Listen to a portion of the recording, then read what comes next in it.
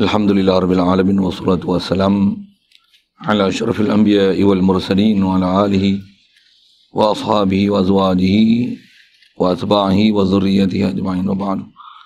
Qala Syekh Musannif rahimahullah ta'ala wa nafana bihi wa bi'ulumihi fi darin amin. Al-lafzu wa taqsimatuhu. Saya nak baca dengan cara laju sikit rasanya bila bab-bab yang mudah tu insyaAllah. Ilakam yang qasimul lafzu yang qasimu ila qismin musta'mal wa muhmal. Maksudnya ada lafaz yang dipakai, ada yang tak pakai. Bahasa mudah kita, ma huwa al-lafzul musta'mal, dia adalah lafzul dalu ala ma'na, lafaz yang menunjukkan ala makna. Jadi wa yusammal ma'na madlulan wa yusamman. Baik. Jadi bila ada lafaz, ada dua ni, ada yang musta'mal dan muhmal, fokus pada musta'mal. Dan musta'mal ni, bila dia lafaz musta'mal, maksudnya lafaz tu nanti dia akan ada maknan. Maknan ni kalau istilah tambah kita ngaji nahwu lagi mudah faham maksudnya. Bila sebut maknan ni sama ada dia zatan atau sifatan. Dua je kalau ikut dari segi istilah nak pergi faham. Dilalah apa-apa lafaz kan. Pasal lafaz dia bila dalla ala maknan, maknan tu apa? Ai zatan atau sifatan. Itu maksud maknan. Wa yusamma makna madlulan wa musamman, dan dinamakan makna tu dipanggil madlul atau musamman. Jadi kalau bahasa kita sebut syaitan misalnya, kena-kena agak syaitan tak? Jadi mesti ada musamman syaitan, maksudnya zatu syaitan. Kalau kata nafsu, mesti ada zatu nafsu. Cuma apa realiti dia, ada benda yang kita nak kenal hakikatus syai' itu susah, tak boleh. Apatah lagi nak kenal hakikatul ruh, benda tak boleh. Macam mana nak kenal hakikatul qalbi, hakikatul nafs, hakikatul akal, kan? Nak bayuk bahas tu memang ada bahas ulama pun. Macam mana pun, setiap lafaz, apa yang ditunjuk oleh lafaz tu dipanggil madlul. Misal bila lafaz, setiap lafaz dia masih ada dilalah. Lafaz menunjukkan kepada maknanya, dia panggil makna yang ditunjuk tu, zat ataupun sifat yang ditunjuk tu, itu adalah madlul ataupun istilah musamma. Kalau saya suka musamma kan. Madlul ni memang istilah dipakai dalam mantiq, dipanggil madlul lah. Itu kalau kita sebut kata wujud, mesti kalau atas kata dia kalimah isim, dia nak menunjukkan wujud apa? Tak dibahaskan wujud syai', mesti wujudu syai' ila ain syai'. Tak dikatakan syai' yang wujudi, melainkan mesti wujudi itu bahas mula dia mesti zat syai'. Satu Allah bila sebut Allah wujud, wujud apa? Zatullah. La ilaha illallah tu Allah, nama, isim. Atau nama lafzul jalalah tu isim. Isim mesti menunjukkan zatullah. Zat yang musamma dengan Allah Ta'ala. Ini awal-awal kita nak ambil faham lafaz. Satu, orang mukmin ni bila sebut Allah macam mana? The best one. Pasal apa? Araful ma'arif. Atau nama isim ma'rifah dia juz'i, atau istilah mantiqi, ma'rifah. Dia bukan saja ma'rifah dia, Araful ma'arif. Kan kita belajar nahwu ada kelahi isi bawah dengan gulu dari Syekh Khalil. Mana lebih araful ma'arif, isi dhamir ataupun isi alam. Kelahi. Si bawah ni antara istimewa dia. Dan lepas daripada azab kubur. Pasal apa? Pasal dia yang mula-mula orang yang berani mengatakan, lawan jumhur ulama yang mengatakan araful ma'arif ni bukan dhamir. Memang lawan yang guru dia kalah lah kan. Araful ma'arif apa dia? Isim dhamir. Ana, dia tak ada lagi ana kot lain. Dia mutakalim, mesti mutakalim. Mana ada mutakalim dua orang? Mesti mutakalim, kalau ada ma'ahu ghairuhu, mutakalim itu nahnu. Mutakalim ana. Tapi ana kalau mesti ana. Tapi anta kalau boleh anta, ni anti. Anti, anta. Boleh faham tak saya sebut apa tak? Antuma lagi umum. Antunda, ada lagi tasniah, jamak lagi umum. Tapi kalau ana, tapi kalau Zaid, macam mana? Memang nama khas, tapi am. Sambil itu lagi juz'i tu saya lalu sajalah nak sambil tu. Kalau sebut Zaid, nama khas, tapi mana Zaid? Bukan satu Zaid dalam dunia. Jadi antara dua-dua tu mana araful ma'arif. Itulah dhamir. Ana tak lebih ikut lain. Tu yang kelahi dengan si bawah tu. Guru dia tak puas hati macam mana? Malam-malam ketuk pintu. Okey, itu kisah-kisah nahwu lah kan. Cerita kat sikit. Kukut boleh istifadah, orang tak biasa dengar pun. Lalu ngaji-ngaji dengar nahwu macam ni, ngaji pondok lah. Ngaji sekolah kebangsaan, saya tak biasa dengar benda tu. Pergi rumah tu, ketuk pintu. Allah tak bunyi lah macam ni. Man? Ana? Tak buka macam tu lah. Anak siapa? Man? Ana? Tuan-tuan lah bilik lagi ada orang yang teng. Man? Ana? Siapa Ana? Bunyi suara lain. Ana? Ni nak kena. Habis 3 kali. Man? Si bawah. Si bawah ke? Buka-buka macam tu. Ayyuhuma a'rif. Ayyuhuma a'rif. Mana lebih ma'rifah? Diam tu. Kenapa sebut Ana tak buka pintu? Kenapa sebut si bawah buka pintu?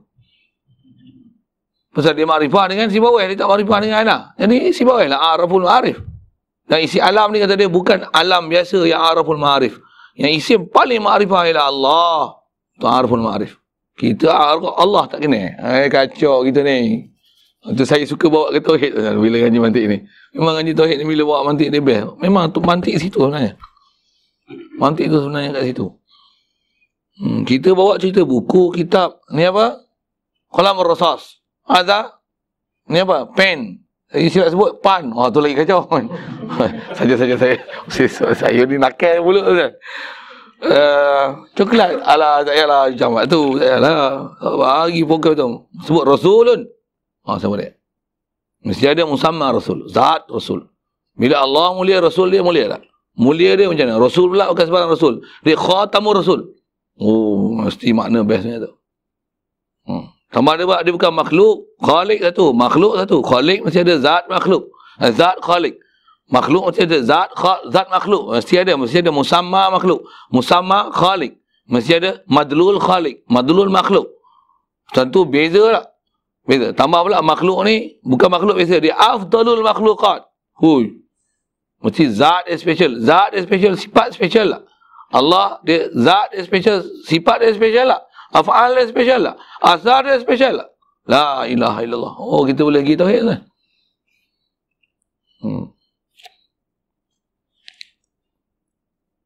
Baik. Asal nak ambil fokus tu pada zat atau isim menunjukkan musamah. Ataupun dengan lafaz, dia mesti ada dilalah dia, dan dilalah dia tu dipanggil madlul. Madlul apa yang ditunjuk lah. Itu yang bahasa tu kadang payah lah. Kena ambil lafaz, musamah lafaz. Ataupun zat, isim, musamah. Yang ni bahasa yang kalau saya paling cocok, sinonim, paling senang faham, isim, musamah. Contoh ada isim, Najib. Macam dah faham. Tasawur tak? Musamah. Musamah Najib. Walaupun Najib macam-macam, ramai tak? Bukan seorangnya Najib, sampai orang dapat nama Najib pun menyesal jadi nama Najib. Itu kempen apa ni? Tak tahulah apa nak kata, tapi saja sebut wakil kita betul tak? Tak tengok benar juga hasil Perdana Menteri. Nak kata apa?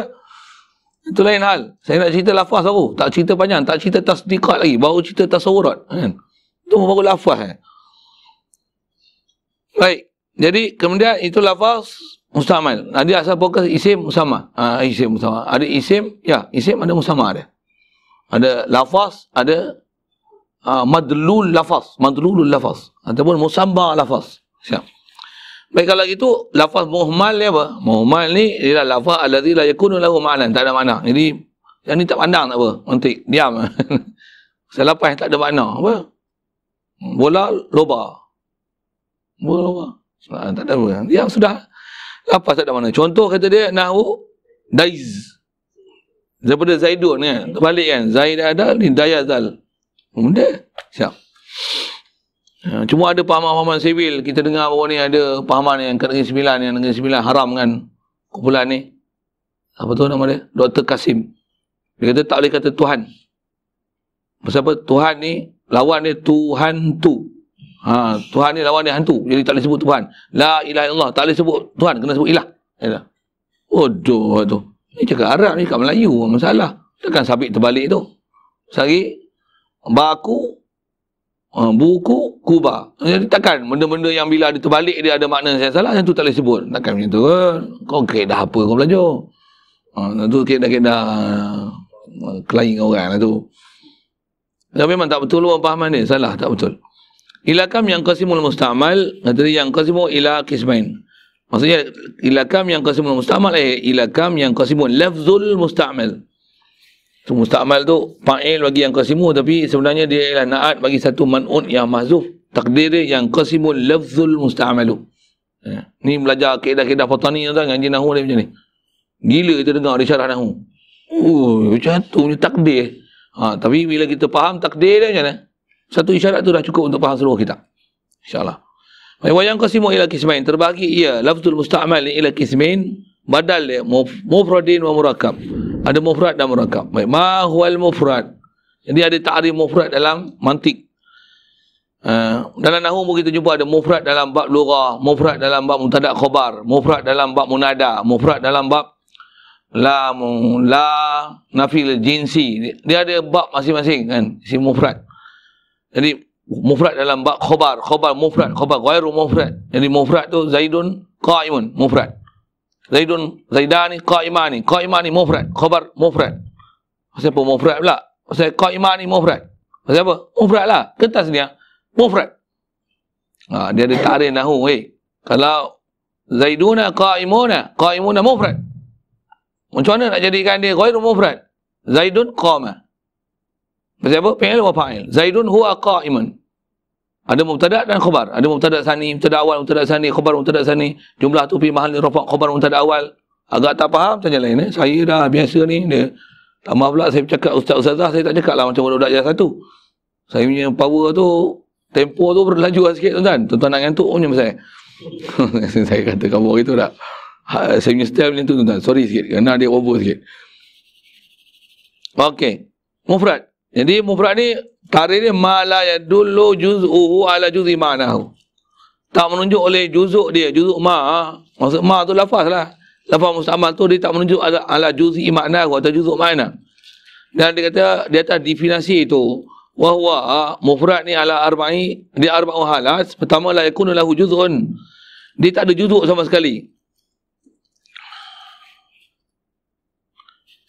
Contoh kata dia macam mana? Kako, kaki boleh baca tu.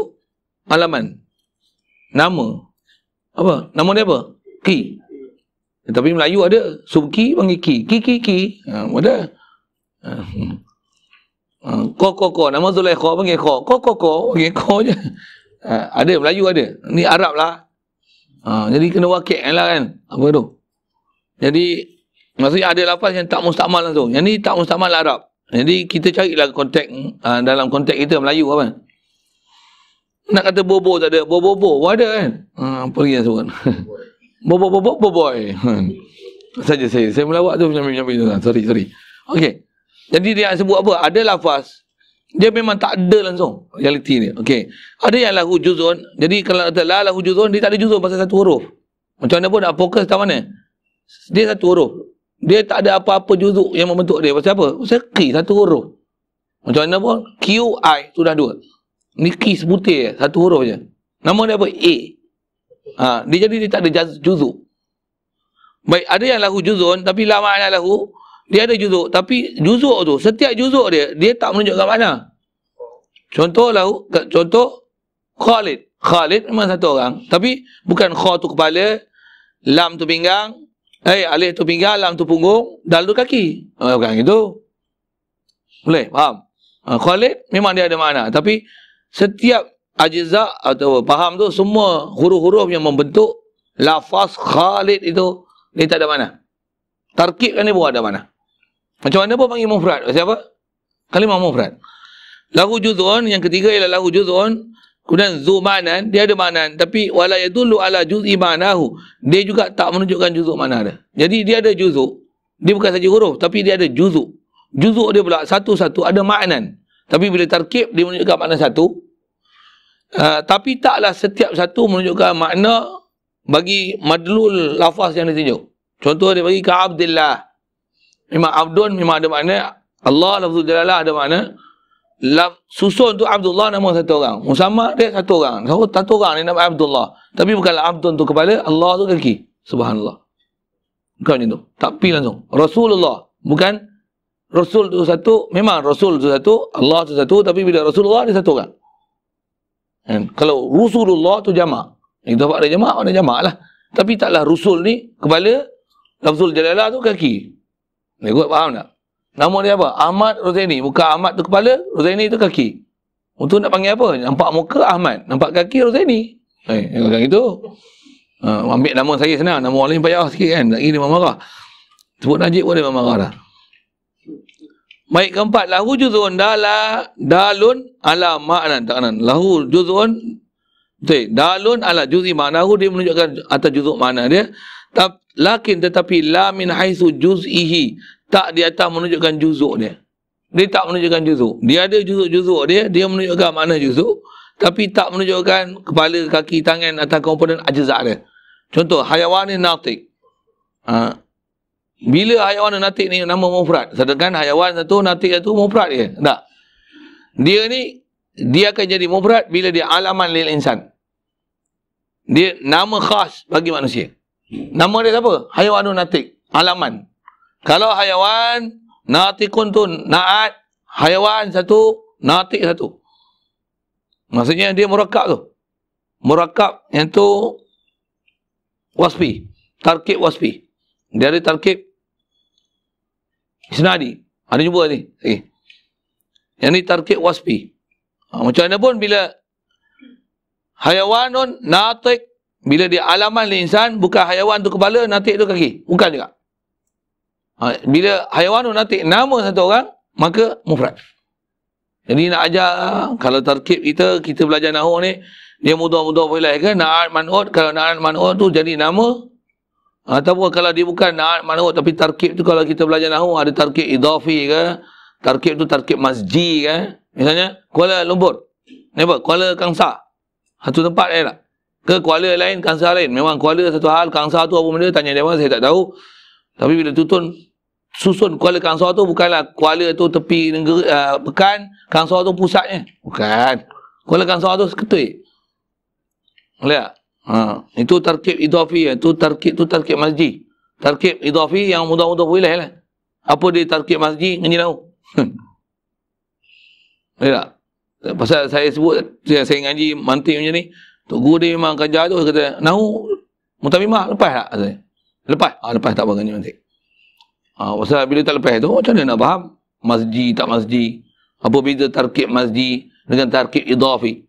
Macam mana nak beza? Oh, hak tu ngaji lain. Saya tak syadang nak urai panjang. Saya boleh urai, tuan-tuan maksud tanya. Agak-agak tuan-tuan pun bela je, sakit tanya, sakit kepala lah lagi. Diam je. Apa ni kan? Okey, itu mufrad. Jadi faham tu kalau kita duk istimal, jaranglah nak jumpa haiwan natik atau jadi alaman, jadi nama ni. Jadi yang praktikal dekat kita apa? Bagi faham, memang lafaz mufrad tu mufrad. Kalau dia susun dalam bentuk mudhaf ilaih ataupun tarkib masjid nahwu dia. Maksudnya dia masing-masing ada nama. Kuala Lumpur. Kuala Lumpur. Tapi Kuala Lumpur nama satu tempat, mufrad. Cuma dalam nahwu tarkib masjid. Mantiq panggil apa? Wasfi ke tu? Bubuh lah wasfi. Kuala yang berlumpur. Bubuh je. Ringkas je Kuala Lumpur tu. Kangsa apa? Tu saya tanya ni. Kangsa apa? Kangsa. Nah, alam malakut. Alam malakut. Mudhaf ilaih. Apa ni? Mufrad. Maksudnya satu benda itu. Alam nasud. Alam jabarut. Oh, benda tu. Ngaji khas tauhid tu. Benda. Ya Allah khaliqus samawat. Khaliqus samawat. Idafat tu kepada mahfuz, lepas tu satu hal. Tapi atas nama mudhaf ilaih tu tarkib. Tarkib idafi. Kalau mudah kita nak tarkib idafi. Macam mana pun mufrad tu. Mufrad. Walaupun dia dua kalimah. Khaliq satu, insan satu, samawat satu, khaliq satu, samawat satu, malikus samawat, malikul ard, malikul muluk. Bila sebut ni mufrad, ni ada mudhaf ilaih, isi mufrad. Mufrad, nama dia mufrad dalam mantiq. Pasal bukanlah malik tu zat Allah, muluk tu sifat dia. No. Bila sebut tu madlul dia satu, musamma dia satu. Mufrad. Kunama wal murakkab dia huwa ma yadullu juz'u ala juz'i ma'nahu. Jadi juzuk dia menunjukkan atas juzuk makna min haitsu innahu juz'uhu, menunjuk pun dia bahawasanya dia ialah juzuk dia. Wa huwa anwa'un, ada anwa' juga, ada macam pelbagai dia. Minha sebagian daripada anwa' tu ialah murakkab taqyidi. Okey, dia nak bagi istilah-istilah mantiqi sinilah kan. Pasal istilah nahwu lain, istilah mantiqi lain sikit. Nak ambil sikit je. Kalau kita faham nahwu, simple je nak ambil faham ni. Pertama dia panggil, kata dia murakkab taqyidi. Nahwu hayawanun natik. Jadi kalau na'at man'ud ni taqyidi. Kita selalu tarkib wasfi lah. Wa huwal mufidul iktisabil ulumi tasawwuriyah Dan kata dia wahwa hayawanun natiq ni, dia memberi faham untuk iktisab, untuk kita mengusahakan maklumat ilmu, maksudnya maklumat tasawwuriyah, li'annahu fi quwwatil mufrad, pasal dia adalah fi quwwatil mufrad. Ustaz. Ya.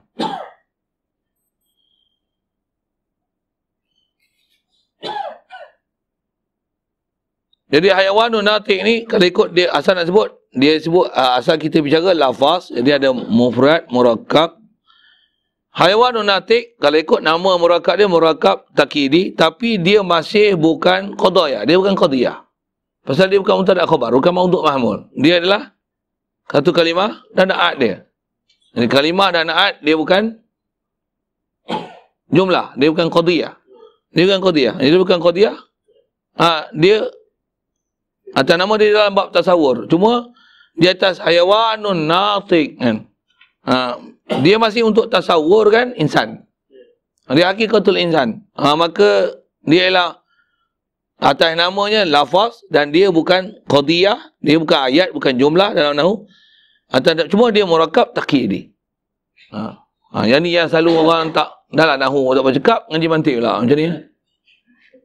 Kalau kita dah biasa dengar tambah dah ngajar, rasa tak susah mana, insyaAllah. Macam mana buat, siapa ada bela masih juga perlu pertanyaan, silakan. Kalau tak ada yang terus daripada saya, tuan-tuan duduk sebelah pun mesti macam mana, aku tak faham sikit lah. Yang tu sudah lah, saat pergi tanya nampak ingat malu ya. Okay. Bukan tak pergi tanya tu, bukan tak pergi tanya tau. Fi quwwatil mufrad. Wa minha, sebahagian daripadanya, daripada anwa' tadi, adalah murakkab khabari nama dia. Nahu al-insanu natiqun. Wa huwa al-mufid juga al-iktisabil ulumi tasdiqiyah. Cuma yang ni kata dia untuk iktisabkan ulum tasdiqiyah. Yang ni tasdiq. Pasal dia mubtada' dan khabar. Jadi kira nak faham dia ada ulum tasawwuriyah, tasawwur ke, dia tasdiq ke, tengok i'rab lah. Macam mana nak tahu hayawan natiq dengan al-insanu ataupun al-hayawanu natiqun? Macam nak tahu? Ngaji nahwu lah weh. Bahasa mudah ni tu, bahasa mudah ni tu tak? Boleh sebut, tapi bahasa mudah ni ngaji nahwu lah weh. Okey, siap. Ya. Jumlah insya'iyah. Ya, jumlah insya'iyah dia tak termasuk dalam perbahasan mantiq. Mantiq dia termasuk dalam pasal mantiq masih jumlah hamliyah, qadiyah hamliyah, syartiyah. Qadiyah insya'iyah tak masuk dalam bahasa mantiq. Uskun. Sebab dalam buku tu dia dalam bab ni dia jumlah insya'iyah tu termasuk dalam tasawuf, bukan tasdik. Dalam tasawuf.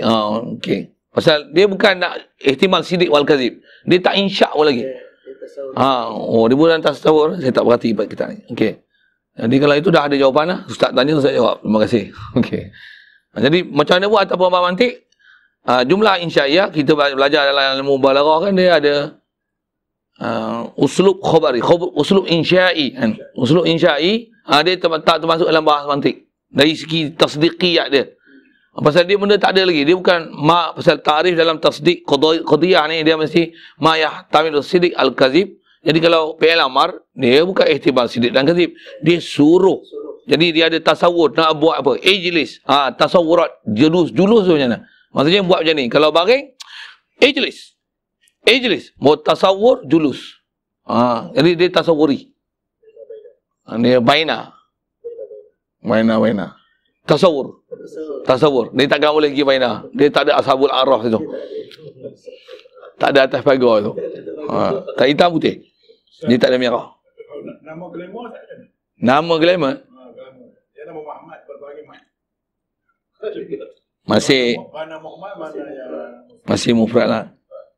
yang kata Muhammad, dia ada Muhammad dengan Muhammad ni tak ada makna langsung. Mat jadi tam.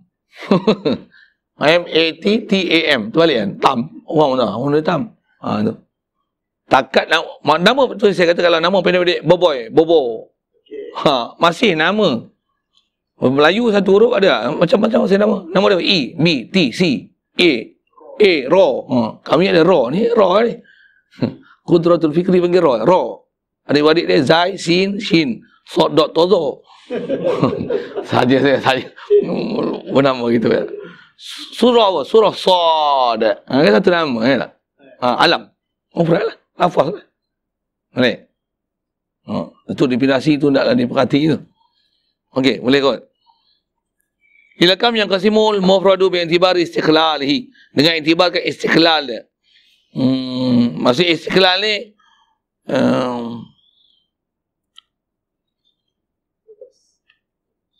aksam dia lah. Istiqlal tu maksud bebas tu memang tak masalah.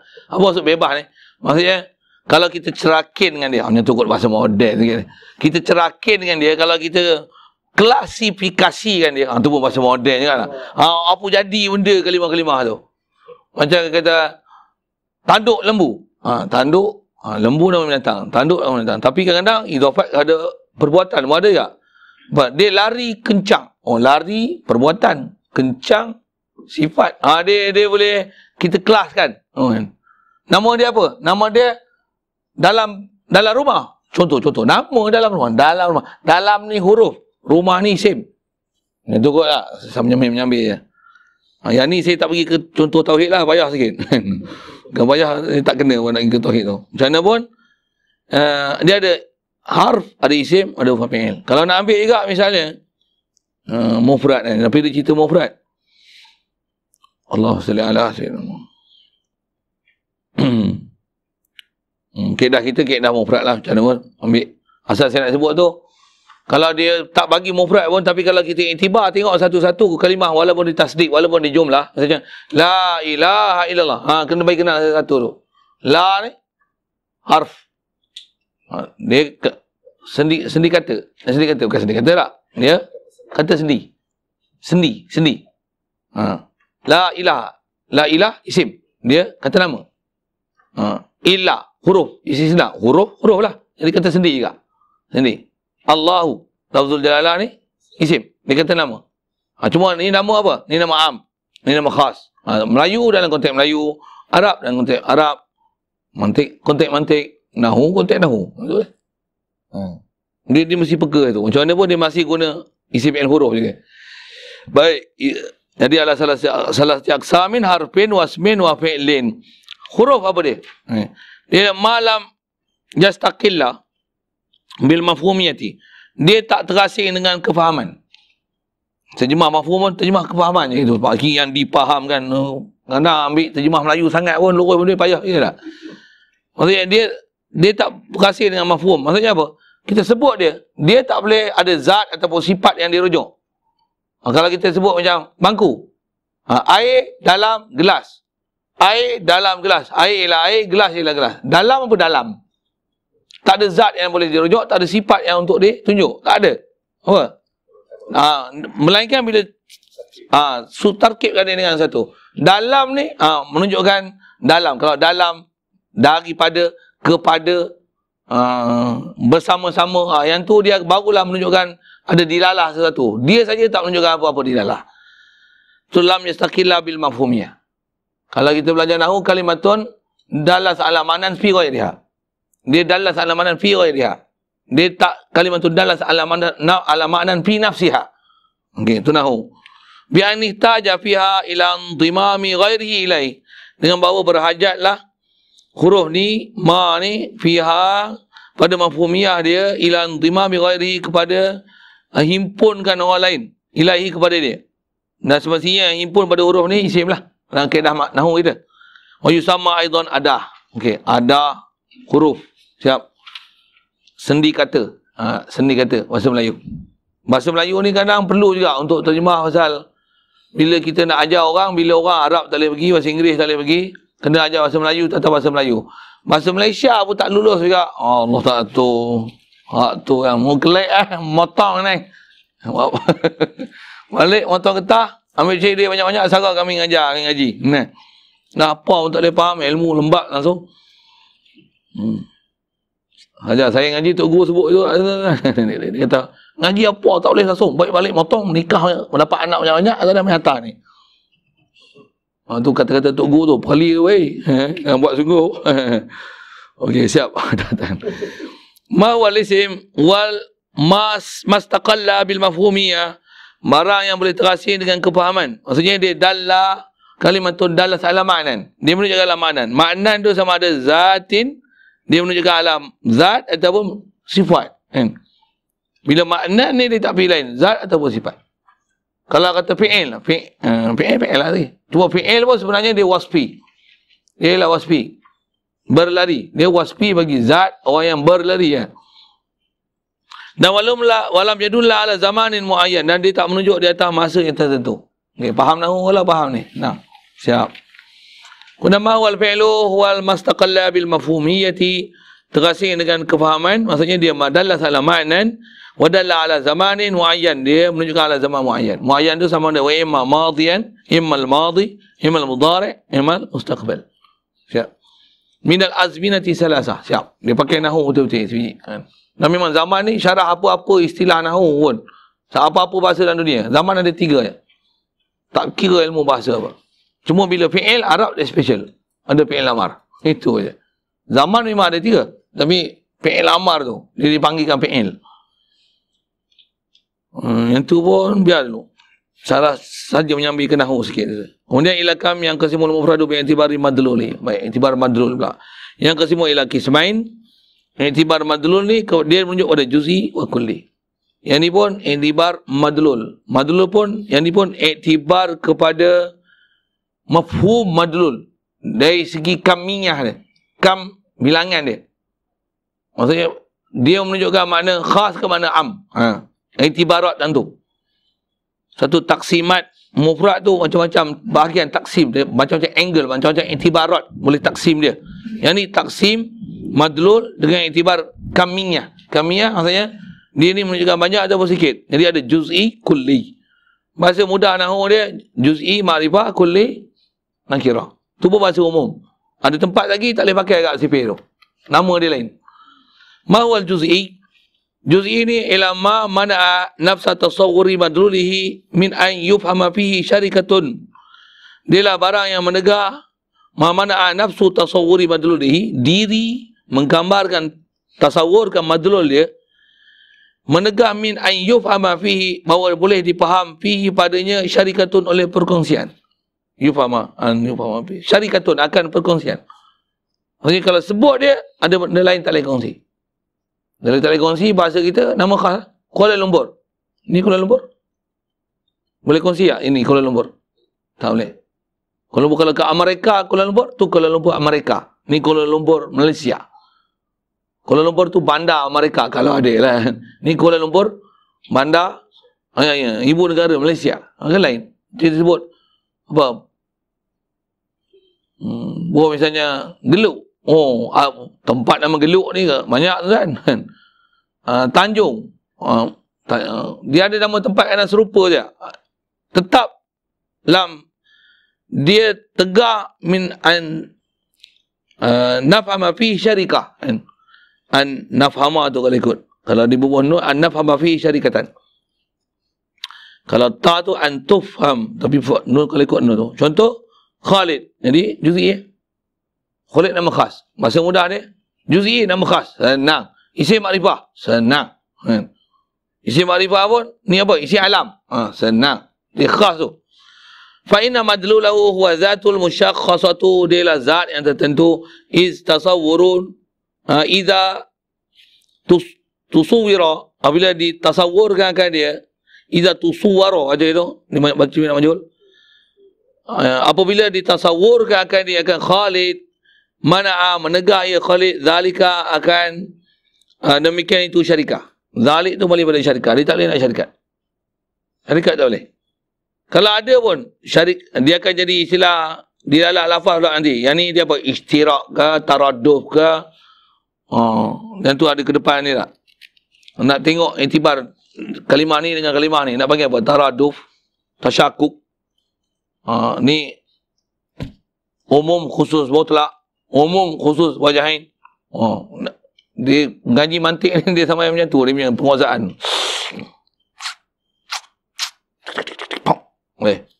Kalau tak boleh ngaji lagi lah. Banyak lagi kena ngaji tu.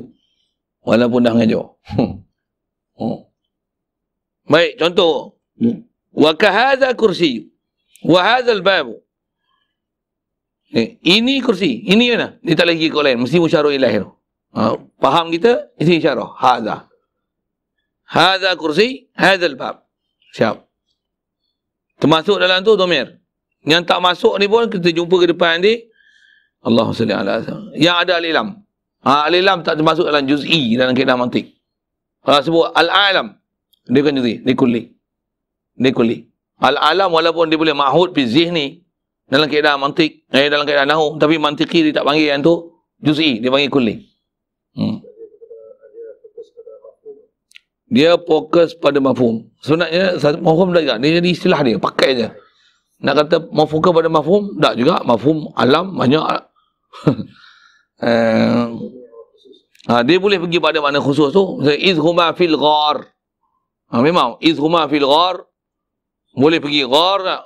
Ghar mana? Dia tak ada ghar lain. Kalau izhuma fil ghar, Sayyidina Abu Bakar mesti ghar tu mesti ghar khusus lah. Tapi kaedah mantiki tak dipanggil kulli. Tak panggil juz'i, dia panggil kulli. Ghar tu dia mafhum. Mafhum dia ialah kulli. Dia perlu spesifik lagi. Kalau kaedah nahwu siap lah. Satu kadang mantik ni ada tempat je kita pakai dia. Ada tempat, tak payah ambil nahwu balik.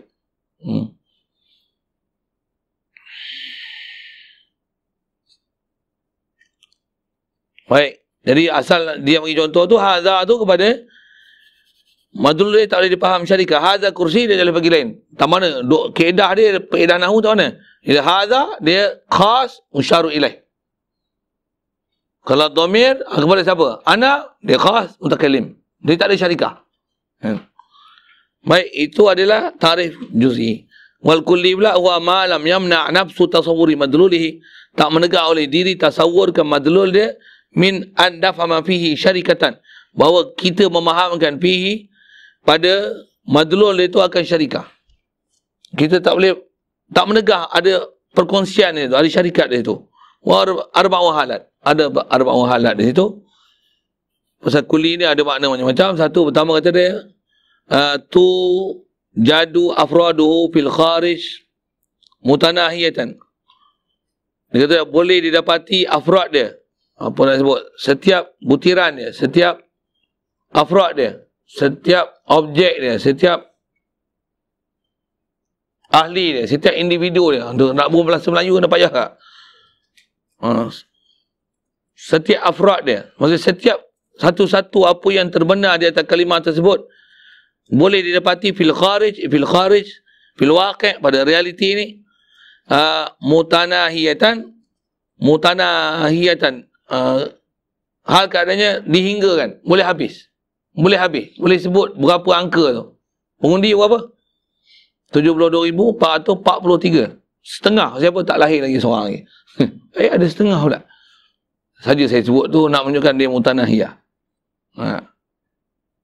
Jadi ada, walaupun dia kulli, tapi afrad dia tu banyak. Betul tak? Mutanahiyatin. Tanahi. Kainsanin. Ataupun kalau kita bacakan mutanahiyatan, ya, boleh baca itu. Contoh kainsanin, seperti insan. Fa inna madrulahu wa huwa hayawanun natiq. Bila faham hayawanun natiq, siapa? Insan ni. Semua insan. Selagi yang nama manusia ni insan mereka. Sama ada insanul jin, insanul ins. Ada insanul jin, insanul ins. Kita tak bisa dengar kot. Dia ada human beings, ada jin beings. Tuan-tuan tak bisa dengar orang tu. Orang putih tak bisa dengar tu.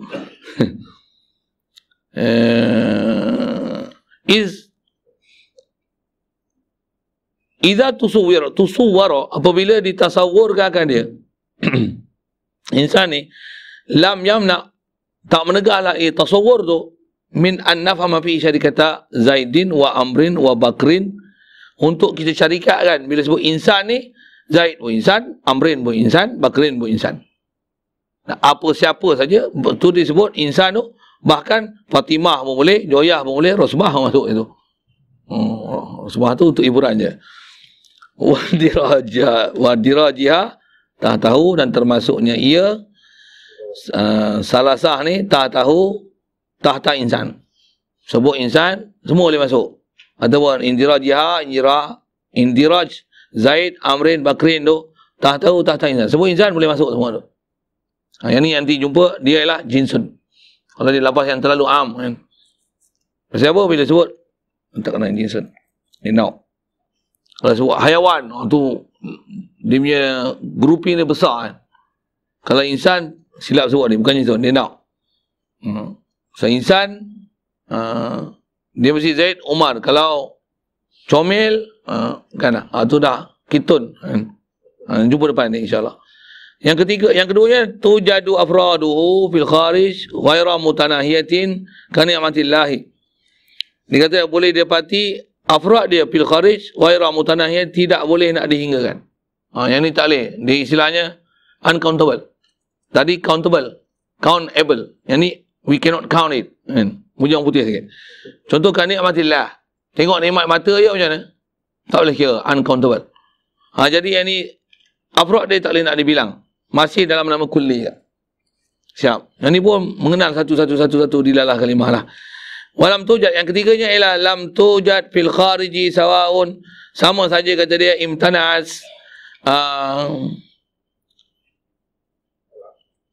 aqlan kal jam'i bainan diddaini au amkanas ka khailin min yaqutin.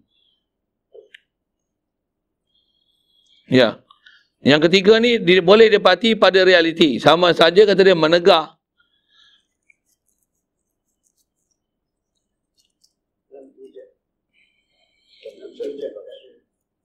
tak ada tu, lam tujad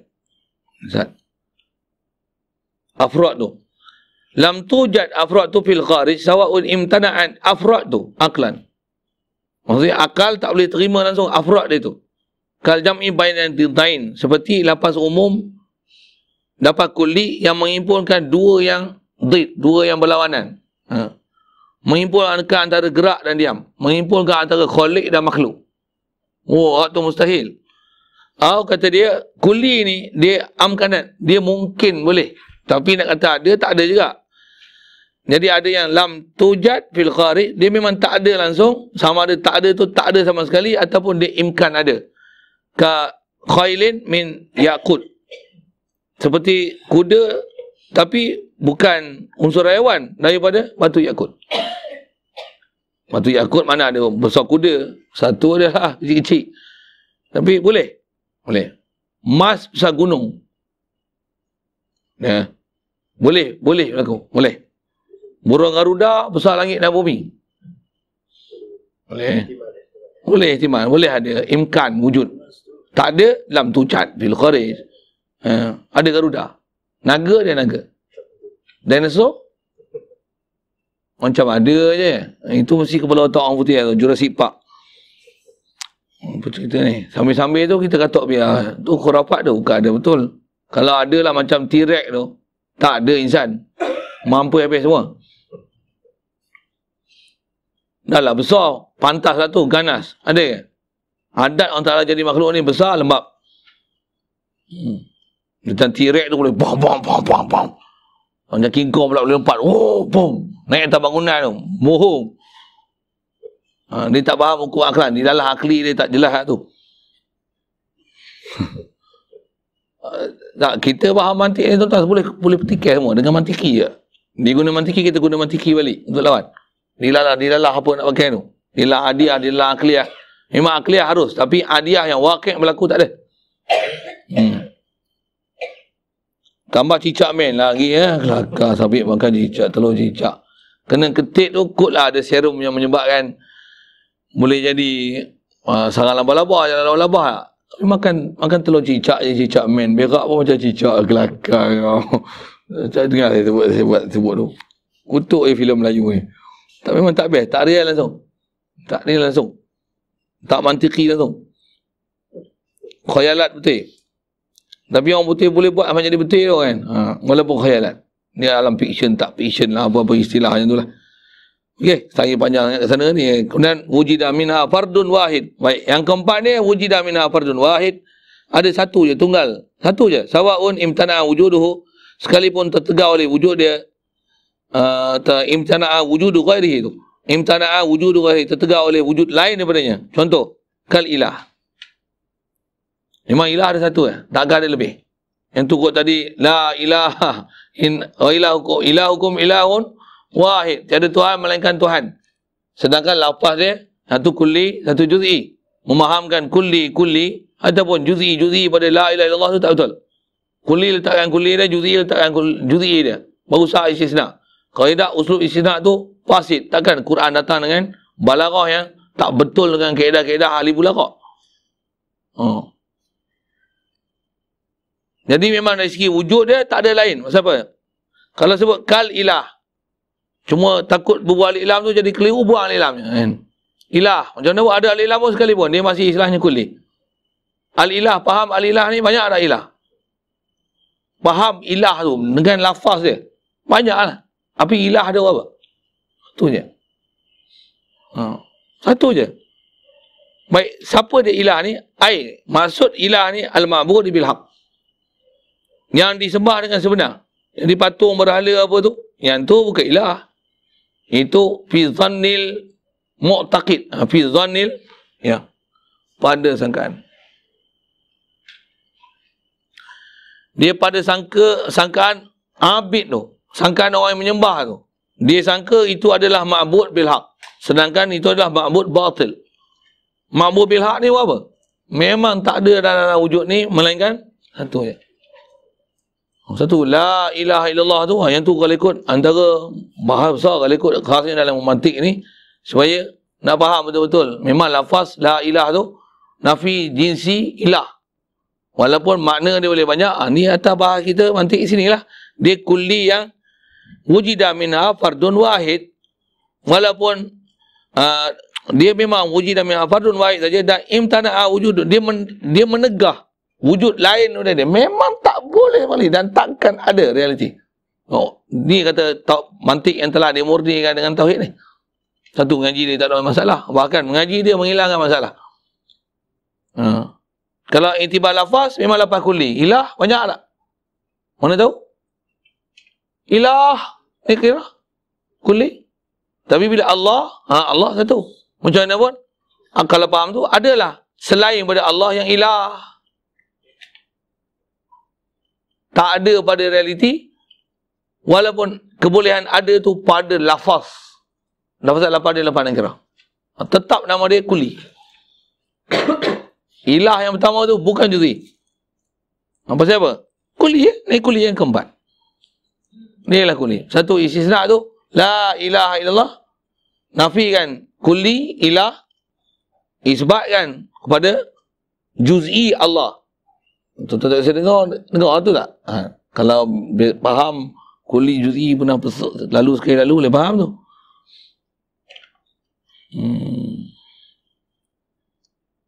Baik. Jadi bab ilah ni memang tak, dia akan menegak imtana'a wujudu ghairi.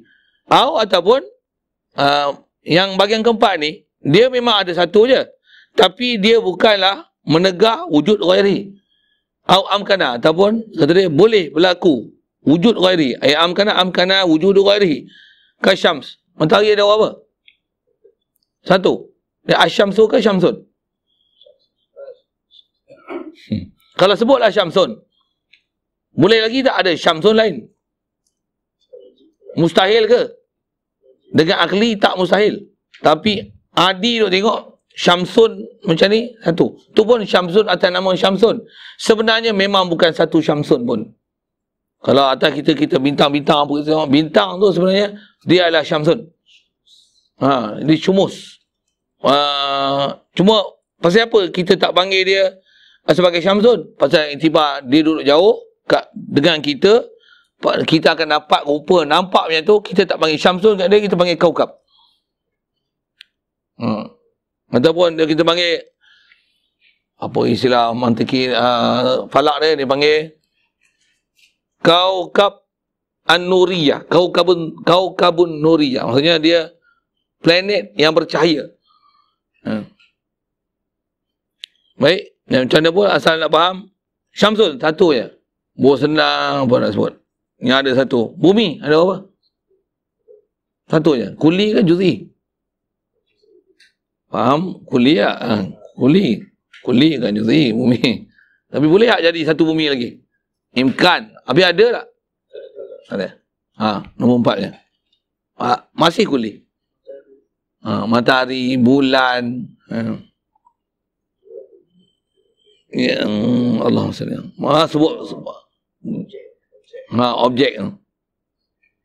Baik, kasyamsi ay. Masuk ada syamsi ni ay kaukabi an-nahari al-mudhi'i. Jadi syamsi ni kaukab an-nahari al-mudhi'i. Kaukab yang dinisbahkan kepada siang, maksudnya sentiasa bercahaya. Yang mudhi'i yang sentiasa bercahaya. Itu ta'rif syamsi itulah. Jadi kalau tengok, mustahil ke ada satu lagi syams? Tak mustahil. Satu lagi ilah mustahil tak? Mustahil. Tapi lafaz harus. Lafaz. Jangan salah akidah. Sekiranya kata lafaz ada, yang ni yang bila ada benda-benda yang menyalahi dengan lafaz tu diabaikan, balik pada realiti. Satu yang bila ada nahu-nahu, kita belajar dalam kaedah nahu, ada ayat Quran yang boleh faham, ada dua ilah.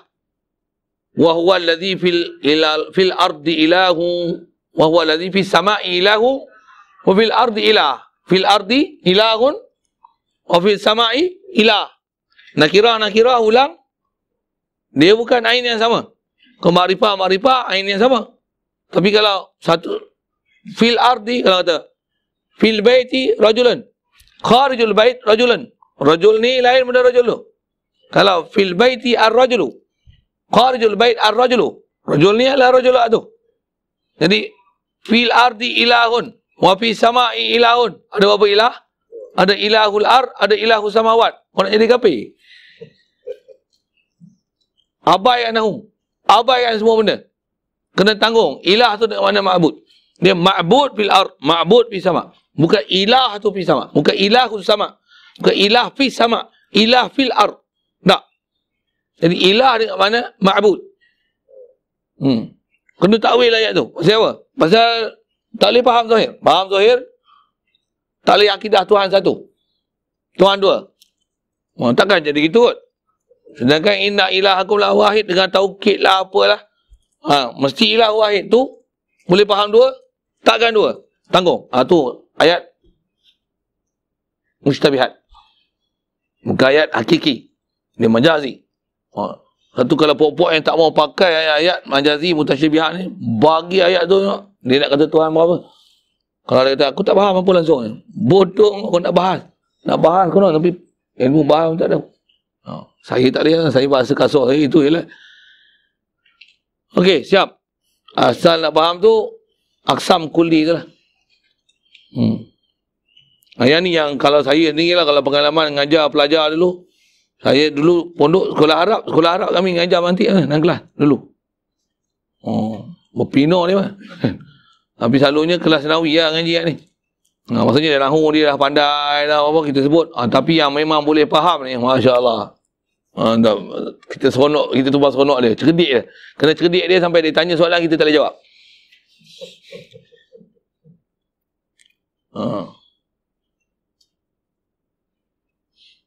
Iblis ada berapa?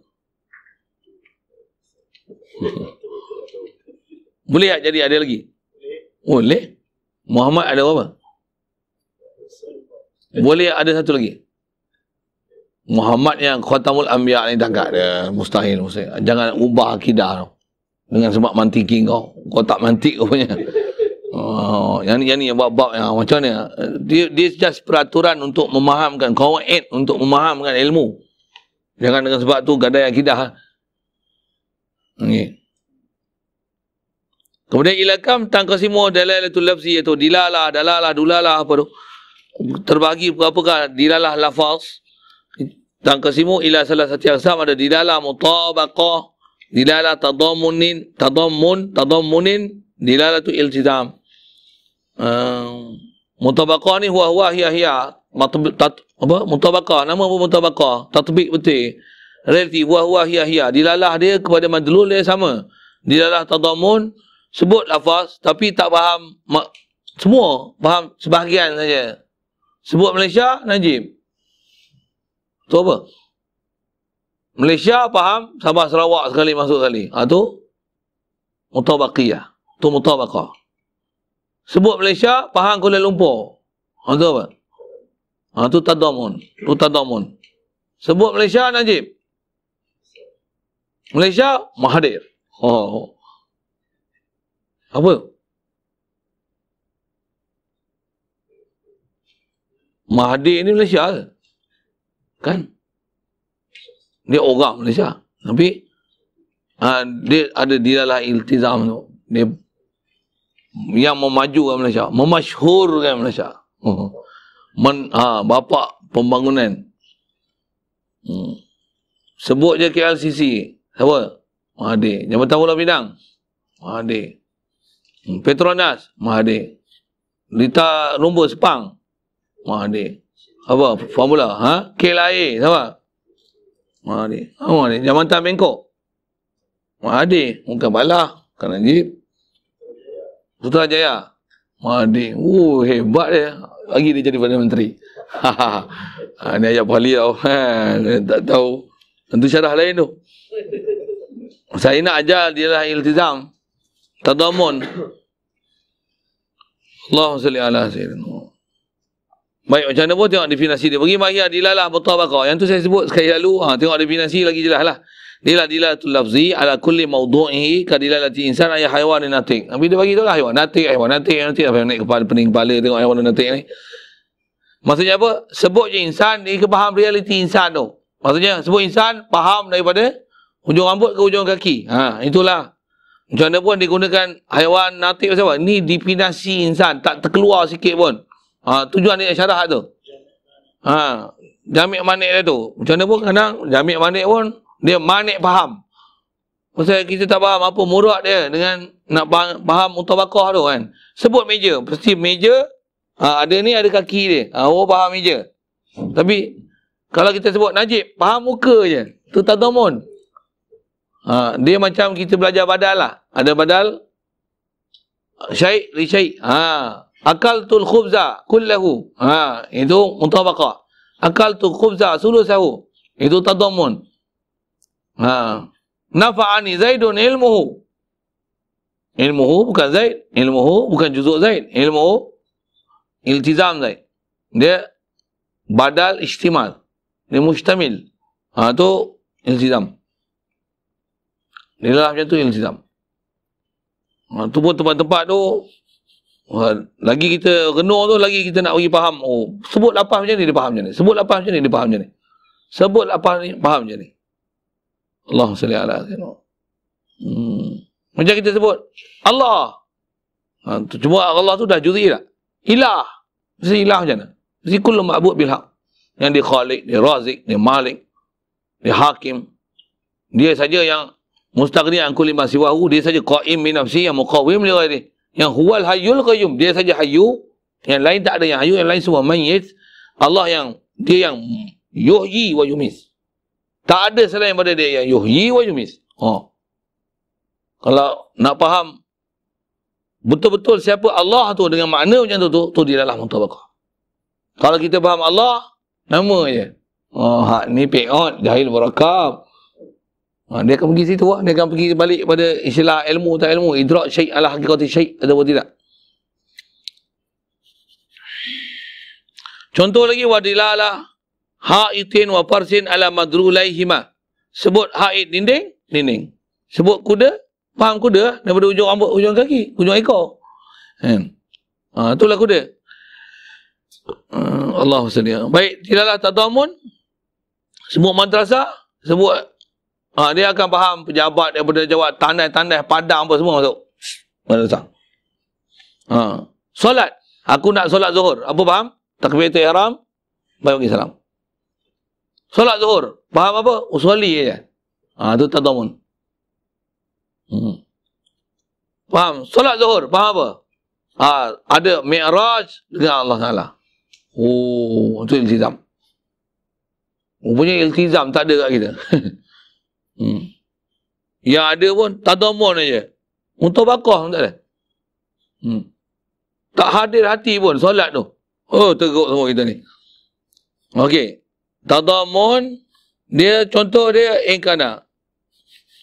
Ingkana lahu juzun, tu pun jika adalah sesuatu tu juzuk kan. Allah, dia tak boleh faham muka Allah, tangan Allah, mata Allah, kaki Allah. Tu faham kufur. Pasal Allah Ta'ala laisa lahu juzun. Satu, Allah Ta'ala tak akan boleh faham tadamun sama sekali. Allah Ta'ala mesti faham tatbik, mutabaqah. Ataupun ada dialah iltizam kat dia. Bila dia ilah tu kat dia mustaqni an kulli ma siwahu, muftaqirun ilahi kullu ma adahu. Dia mesti khaliq, dia mesti malik, dia mesti razik, dia mesti hakim. Semua sifatul kamalat kat dia. Yang layak dalam bab uluhiyah mesti kat dia. Dia takkan boleh makna tadamun, dia mesti makna perfect, lengkap, takkan ada boleh tertinggal. Lahu zu kamal, lahu kamalat, mesti kan. Wa tanazzah, dia munazzah anin naqais, tak ada akan nama naqsun, naqs, zawal, tak ada pada Allah Taala. Ni kita balik ke tauhid tu. Jadi yang mana ada juzun barulah boleh tadamun. Contoh kata dia, kadilalati insan ala hayawan faqat wa ala natiqin faqat. Yang ni atas kaedah ta'rif. Dia tak sebut ta'rif tak habis. Insan haiwan, insan natiq. Disebut juzuk daripada ta'rif. Kalau sebut meja, dia faham kaki meja. Sebut mikrofon, dia faham ada kepala depan ni je. Sebut mikrofon, dia faham sendiri mikrofon. Ada benda yang dia ada ajza, dia tak faham jami' ajza, dia hanya faham juz'an minal ajza. Satu adalah dilalah tadamun. Dilalah tadamun. Dia faham nahu, umumnya faham i'rab ya. Tu pun. Nahu, dia faham mubtada khabar, lain tak faham. Tadamun. Tu dilalah tadamun.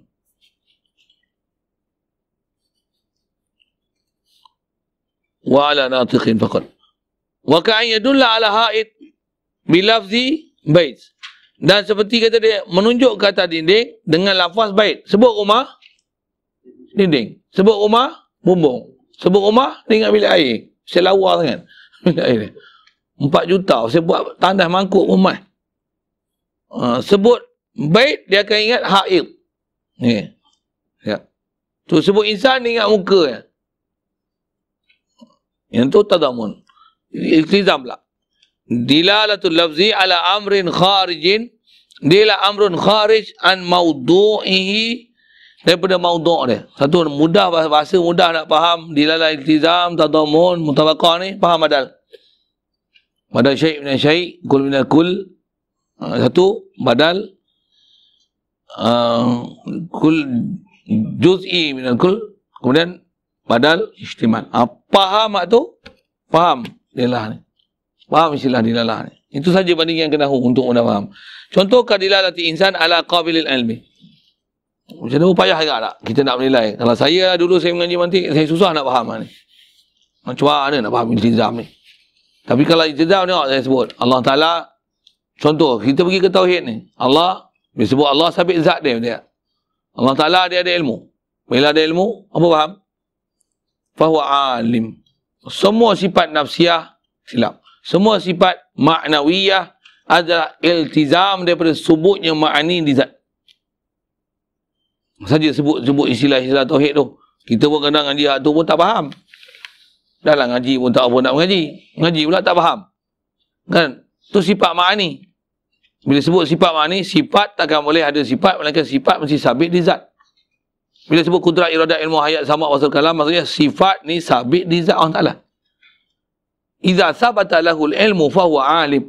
Kenapa kata alim? Dia iltizam daripada subut ilm pada zat Allah Ta'ala.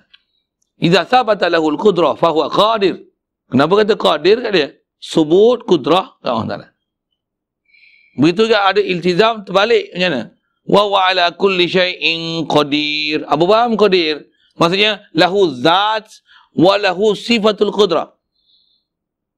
Wa huwa sami'. Sami' ini apa maksudnya? Sami' kan? Wa sifatul musyabah bismil fa'il atau wazan fa'il. Dia menunjukkan ada zatun muttasif, zatun. Si satu dulu. Maksudnya sebut sami' mesti ada zat yang muttasif bis sam'i. Basir, zatun muttasif bil basar. Qadirun, zatun muttasif bil qudrah. Wa huwal hayyul qayyum, zatun muttasif bil hayah. Mesti. Nafi kalau macam mana? Bodoh. Jahil, murakab. Jahil murakab. Ni kita nak yakin. Ala ilmi, mutabik lil hal. Mutabik. Bidalil. Dalil apa? Ni dalil lughah. Bahkan akli. Kalau kata dia ada alim, dia ada ilmu. Ke dia ada alim? Siapa panggil alim? Mesti ada ilmu. Tu bahasa Melayu sikit. So Melayu kan tak kebal. Itu je lah. Satu bahasa Arab ni bila sabata lahul takallum, idza sabata lahul kalam fa huwa mutakallim. Mesti. Contoh kalau ada sifat takwin, idza sabata lahul takwin fa huwa mukawwin. Mesti. Satu kaedah Abu Mansur Maturidi dia bilang ma'nawiyah, Abu Hasan Syari tak payah. Bukan tak payah tu bukan menafikan ma'nawiyah, tapi dah ada ma'ani. Ma'ani ni sifatul makna, sifat yang sifatul zatiyah, sabit ke Allah Ta'ala. Bila dah sabit sifat di zat, mustahil ke ma'nawiyah?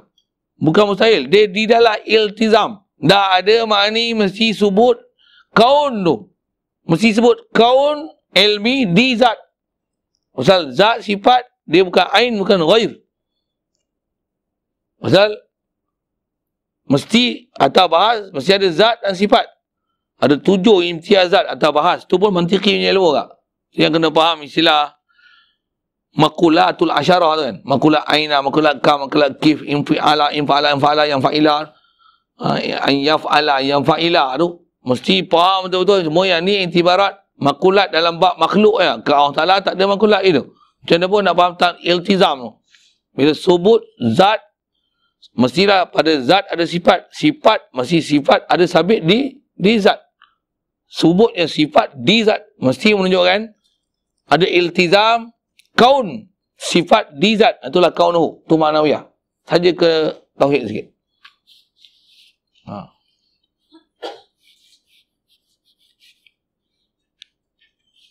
Nak, kalau budak-budak berat tuan, suruh dia ngaji tauhid lain. Allahumma salli ala. Kita sebut apa? Coklat, makan, macam mana? Manis. Nampak-nampak manis saja. Itu tadamun. Boleh kot? Kopi pahit. Tadamun, iltizam, untuk bakar. Cuba cari iltizam satu, kopi. Oh, pandai tak mikir. Hitam tak boleh. Itu tadamun dia. Pahit. Pahit pun dalam dia lagi. Masih dia dalam dia lagi. Tadamun. Harum. Ha? Puas. Tak faham iltizam kalau gitu. Ha? Kopi cerah mata. Make your eyes wide open. Tu iltizam. Tu iltizam. Makan banyak? Tu iltizam. Makan banyak, dia faham. Lauk banyak, makan banyak. Lauk, dia faham lauk. Tadamun. Ni apa? Sambil-sambil ya. Ni pun lagi masuk dilalah. Lagi saya faham dilalah ustaz lagi saya faham. Tak faham tu dah apa benda saya nak cakap tu kan. Baik, jadi dia kata insan qabilat ilmi. Beruk apa? Rosakkan bunga. Contoh kan. Ayam merah merata. Dia mesti yang tu apa? Iltizam tu. Dia ada wasfun lazim, wasfun lazim bagi satu mausuf dia. Dia bukan wasful khas. Wasful khas, dia akan jadi tadamun. Pasal dia faslun qarib dia. Dia masih kharijun anhu.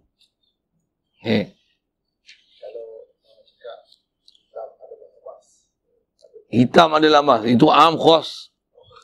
Am khas mutlak. Wajahin. Semua hitam mas ke? Semua mas hitam? Tak. Semua hitam mas ke? Tidak. Semua emas hitam ke? Tak. Am, khas, mutlak. Kalau macam Nabi, semua Nabi Rasul? Semua Rasul Nabi? Ya. Am, khas, wajahin. Am, khas, mutlak. Am, khas, wajahin. Maksudnya iktibar ni dia khas, iktibar ni dia am. Itu dia takabul dua lafaz tu. Tu buat takabul dua lafaz pula. Macam mana pun atas nak faham tadi, macam mana sebut? Apa hitam dengan emas kan? Hitam dengan emas tu takabul dua lafaz. Hitam. Apa hitam? Hitam tu faham apa? Hitam bukan benda lah, dia sifat. Pergi mana hitam? Hitam arang. Hitam sekarang. Itu apa? Itu adi. Dia adalah adi tu, kalau ke situ. Jadi semua hitam arang ke? Ni hitam? Retina warna hitam? Retina mata. Ini warna hitam. Hitam. Mas hitam. Hitam mas. Mas, selalunya emas bukan hitam. Emas hitam bukan emas lah. Itu petroleum. Emas hitam.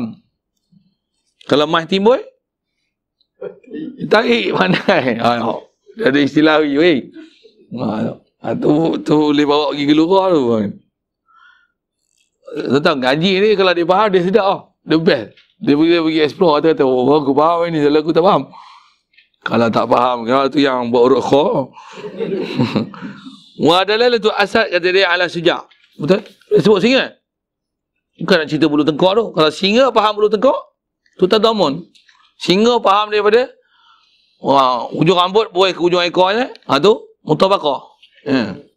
Haiwan muftaris kan. Lepas tu kalau faham sujak, sujak bukan rimau, bukan singa. Sujak bukan ain singa, bukan juzuk singa. Itu dia ihtimal singa. Dia ialah iltizam. Wadalah sakpin ala baitin, dan seperti kata dia menunjukkan sakpin ala bait.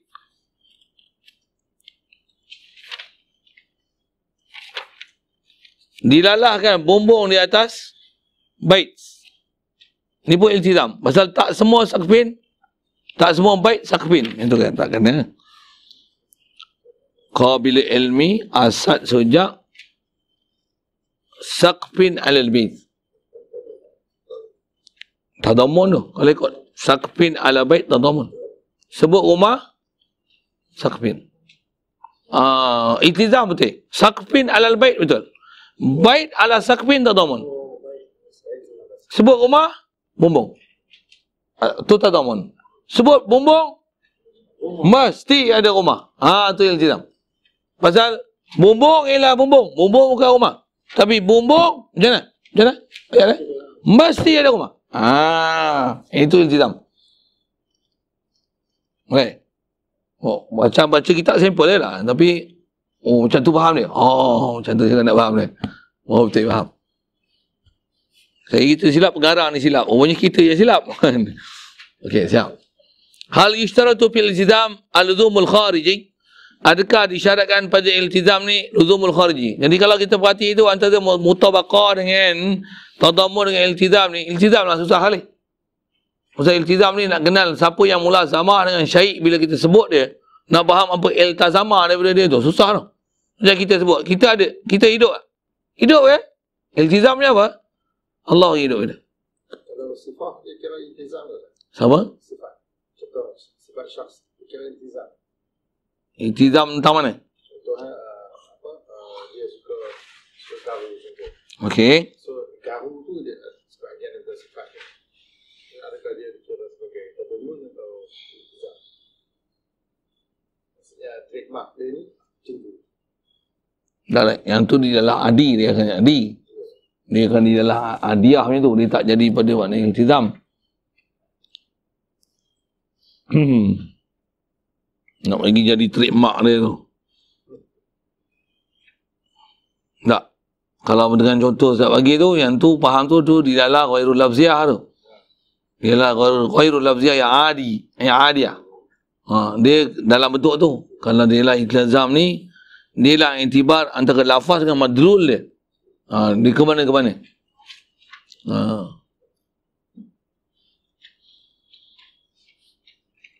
Jadi perlukah iltizam ni luzum khariji? Dia kata la yushtaratu fihi qat'an. Tak disyaratkan iltizam khariji pada masalah dia lah iltizam ni qat'an. Maksudnya perlukan dengan realiti boleh nampak. Barulah dikatakan dia panggil iltizam. Pasal apa? Li khusulil fahmi biduni. Kerana boleh hasil faham biduni luzumil khariji. Dia tak perlu luzum khariji. Macam kita faham, dia ada ilmu, tentu dia alim, dia tak? Macam mana nak tengok ilmu dengan alim? Tapi mesti tak ada ilmu, mesti alim tak? Dia darib, ada darbu, dia darib, mesti ada darbu kat dia tak? Dia fahuwa alimun. Bila alim, mesti ada ilmu tak? Mesti. Macam mana boleh faham mesti? Dia boleh faham Dia husul fahmi bidunihi. Tak payah khuruj khariji, luzum khariji. Tapi tadamun dia akan khariji. Tadamun mesti khariji. Kama fi diddain, pasti mana pada diddain, dia nak bagi diddain tu pada masalah luzum khariji tu. Luzum, dia masalah luzum. Dia husul faham bidunihi. Fa inna ahadahuma yufhamu min al-akhar biduni talazumihi ma fil kharij. Bila diddain ni dia ialah benda yang boleh dipaham daripada hal lain dengan tanpa ada talazum keduanya diddain fil kharij pada luaran ni. Maksudnya pada alam syahadah, pada alam nyata ni. Kalau wakil tengok dengan mata kasar ni memang tak nampak, tapi diddain kita boleh faham. Hidup lawan mana tahu? Talazum. Dia luzum. Itu Allah wujudi. Kita mesti bila Allah hadis, qadim, tak ada qadim melainkan zat dia dan sifat dia. Luzum hadis. Bila hadis tagayyur tak? Allah tagayyur tak? Pasal tagayyur ni dia naqs wa zawal. Tagayyur ni dia berubah-ubah dan dia ada hilang sesuatu. Satu jadi tagayyur. Berubah ni mesti dari satu keadaan ke satu hal, satu hal. Allah ni satu hal, satu keadaan ke? Tak. Bila tu mustahil pada dia zawal. Dan bila tak ada zawal, mustahil pada dia naqs. Tu semua luzum tu dalam tauhid. Jadi yang naqs, zawal siapa? Kita. Zawal lah. Mula tak ngantuk, sekarang ngantuk tak? Zawal. Tak mula faham tadi dah banyak sangat. Kadang-kadang selalu pun sejam je. Ni masuk 2 jam ni. Zawal lah. Dia naqs tak? Naqs. Kadang-kadang mula-mula naqs. Lepas tu? Lepas tu? Naqs balik. Ni apa? Inilah sya'an makhluk. Al-alam mutaghayyir. Hadis mutaghayyir. Allah macam mana? Wa huwal ana kama kana. Betul saya kata bawa ke tauhid kalau best. Allah. Aku faham talazum tu rupanya. Jadi kita akan talazum dengan sifatul hawadis. Allah Ta'ala akan luzum dengan sifat qadim ni. Sifat yang kamil ada dia. Bila dia kamil, date dia, lawan kita apa? Kita naqis. Mana naqis kita? Kita mayat. Dia bagi hidup. Bukan kita hidup. Tak. Kalau hidup, cuba hidup lama tanpa tengok. Boleh. Hidup tanpa makan boleh. Tak. Jadi kita sentiasa berubah. Perlu ada makanan, apa-apa. Jadi yang hidup kan kita siapa? Allah. Bangun-bangun tidur je apa? Dia yang ahyana. Bukan Allah. Ana hayyun. Tak. Bukan anak ahyun. Tak apa tadi. Anak uhyi wa umin. Tu. Jadi Namrud tu. Fir'aun tu kan. Anak apa? Anak mayyiz. Jadi macam mana? Huwa alladhi ahyana. Alhamdulillah Allah apa? Ahyana. Ba'dama amatana. Ahya apa kat dia? Amata apa kat dia? Huwa alladhi amata wa ahya. Semua kat dia. Menghidup mati dia. Kita apa? Tak. Kita adalah muhya dan mumat. Kita yang dihidup dan dimatikan. Allah muhyi wa mumit. Bunyi bahasa Arab sikit. Tak pandai tasrif. Cari isim fa'il, isim maf'ul. Ambil SPM lain. Okey.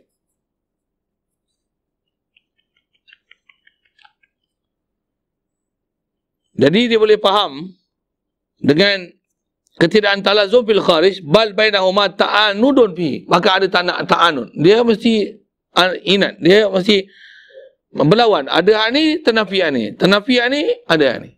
Satu kat kita kalau kita perhati, kita banyak ta'anud kat kita. Tapi kita tak perasan, kita sabitkan kipat yang nakis kat kita, kamil orang kita kata. Kita rasa kita hamba, tapi rasa hidup tak? Kalau kita hamba, kita makhluk, kita bukan hidup.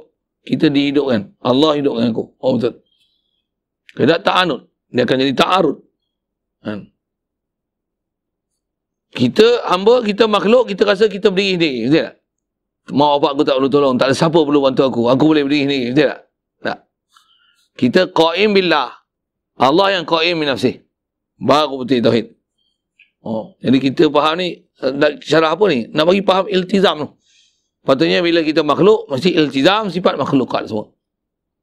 Bila Allah, dia khalik, mesti lazim pada dia semua sifat khalik. Khalik dia. Tapi kita pinjam tak? Rasa tak duit kita? Rasa tak? Rasa tak diri kita? Rasa tak? Rasa tak? Diri kita ni milik Allah. Rasa tak? Tak rasa. Tak faham lagi. Kita punya talazum tu tak kemas. Dialah iltizam kita tak cantik. Kacau. Tak rasa pun aku milik Allah, rasa tak? Siang dia orang boleh keluar fatwa derma organ tu. Pasal dia rasa organ tu dia punya. Sedangkan kita nak cabut bulu kening tak boleh cabut. Pasal apa? Lahu mulku samawati wal. Kita boleh tasarruf masa mana yang Allah Ta'ala perintah dan bagi izin kat kita untuk tasarruf. Mata kita pun tak boleh tengok apa yang tak boleh tengok. Bulu kening pun tak boleh cabut. Bulu ketiak tak nak pula cabut. Oh, tak, kita minta lazum. Tak cantik. Kalau kita faham tu boleh derma organ tak? Yang kita duk hidup pun kita tak boleh cabut. Gigi pun kalau ikut tak boleh cabut. Lain kali kalau tak, kalau duk selang-selang tu jangan nak cabut. Betul besi pula. 4 tahun. Belanja kat 5,000 atas bawah. Buka-buka jonggang lagi teruk pada hak dulu. Saja saya usik tu. Tak sakit jangan cabut. Pasal apa? Pasal bila darurat baru tubihu mazurat. Yang ni cuma berlapis sikit. Jangan cabut lagi. Pasal apa tu? Pasal bukan hak kita. Kita boleh buat apa yang orang Ta'ala izin untuk kita buat. Nak sebut tu. Bila tak faham makhluk, abdi macam mana? Laisa lana milk. Lahu mulku samawati wal. Ada nas tak bagi izin kita? Puak-puak ni ada nas belakang. Kita tengok nas, Allah kelakar nas dia.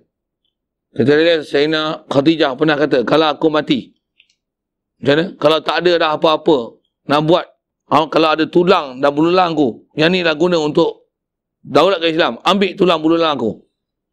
Hadis Sayyidina Khadijah dia ambil. Pula tu, adakah kalam hakiki ataupun kalam majazi? Mudah pelik orang ni ambil dalil mana lah. Memang salah, tak betul. Siap ada ikon. Lah ni kalau sebut macam ni, salah pasal menyalahi fatwa Majlis Fatwa Kebangsaan. Majlis Fatwa Kebangsaan kata boleh. Saya bagi hujah ada satu dia tak boleh jawab.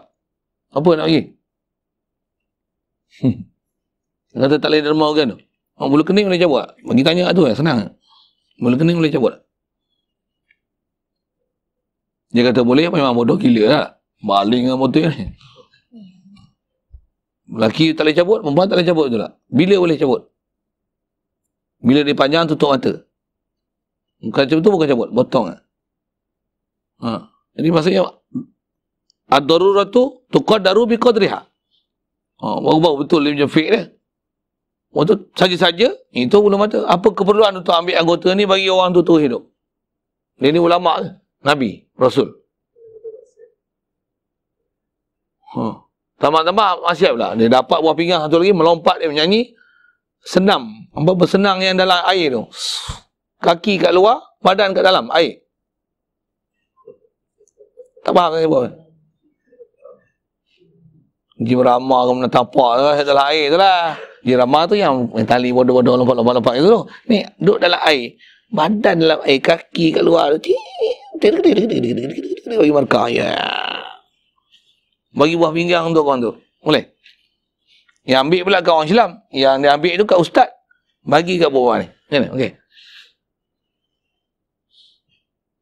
Saja suruh berfikir. Faham cakap orang berfikir betul kan? Syariat orang betul.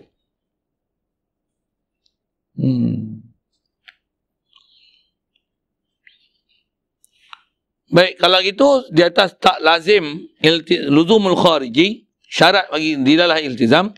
Hal yushtaratu fil iltizami al-luzumul zihni. Tentu jawapannya na'am lah. Kalau tak ada luzumul zihni, macam mana nak ada talazum? Na'am yushtaratu wujudu luzumul zihni fihi mata hasala musamma lafz fi zihni hasala zalika lazim minhu. Keedah dia kata talazum zihni macam mana? Bila-bila saja hasillah yang dinamakan lafaz pada zihin, sebut je lafaz ni akan hasil fi zihin ni hasala zalika lazim minhu. Yang lazim tu akan hasil ke dia. Dapat. Talazum tu dapat. Terus. Sebut bumbung mesti ada rumah. Pilingnya mesti ada bumi tak dipacak. Takkan piling tak ada bumi tak dipacak. Bila sebut makhluk macam mana? Mesti ada kolek. Mana boleh makhluk tanpa kolek? Satu mana boleh alam semula jadi? Tak boleh. Alam semua Allah jadi. Wah, betul. Rasanya main-main bahasa sikit tu. Izla fahma lil musamma biduni, kerana tak boleh ada langsung apa-apa kefahaman lil musamma bagi sesuatu zat bidunihi tanpa lazim tu. Wali husuli lazim biduni an yakuna zaman qati'an bainahu wa baina musammal malzum. Dan juga kata dia bagi nak hasilkan lazim biduni an yakuna zaman, dengan bahawasanya adalah zaman itu qati'an, dia boleh memutuskan bainahu bainal lazim wa bainal musammal malzum, apa yang dipanggil malzum tu. Jadi dia sebut pertautan antara dua tu, antara sesuatu perkara yang kita sebut lafaz dengan didalah iltizam dia. Macam bila sebut Allah ilah tak? Bila Allah khalik tak? Bila ilah khalik tak? Ilah ni malik tak? Ilah ni mesti dah, ilah ni dia ilah dalam bab zat, bab sifat dia ilah tak? Kalau la ilaha illallah, Allah tu mesti rupa marji' asma' masih pergi pada zat. Bila zat pun ilah, sifat mesti sifat uluhiyah. Af'al, asar, mesti hak dia semua. Kita makhluk tak? Takkan zat makhluk, lepas tu sifat uluhiyah. Ya tak? Tidak mungkin. Itulah berasa hidup ke berasa dihidupkan? Duk rasa hidup. Oh, duk rasa sifat ilah rupanya kat kita. Rosak. Itu yang kita tak boleh rasa hamba. Kita tak boleh rasa la ilaha illa anta Allahumma anta rabbi la ilaha illa anta khalaqtani. Nak mengaku anta khalaqtani tu. Anak abduka tu. Nak rasa abdu tu. Walaupun sebut apa, ada perasaan tu susah. Pasal kita tak ada talazum zihni untuk pergi pada ialah lazim dan malzum ni. Ni. Wahal hadhi dilalah lafziyah am aqliyah. Kata dia jami'uha lafziyatun qata'an fi dilalatil mutabaqah wa inal aksarin fi ghairiha. Baik, jadi dilalah ni ada mutabaqah tadi, tadammuniyah, iltizamiyah, adakah lafziyah atau aqliyah? Kata dia jami'uha lafziyah, semua lafziyah qata'an fi dilalatil mutabaqah, dalam bab mutabaqah semua lafziyah. Sebut rumah 4 bilik, sebut rumah 4 pintu. Mutabaqah, rumah nampak rumah, sila sebut. Itu adalah lafziyah. Itu lafziyah. Wa indal aksarin, dan dialah indal aksarin fi ghairiha. Dan dia adalah di sisi aksarin ulama. Aksarin ulama, dia fi ghairiha,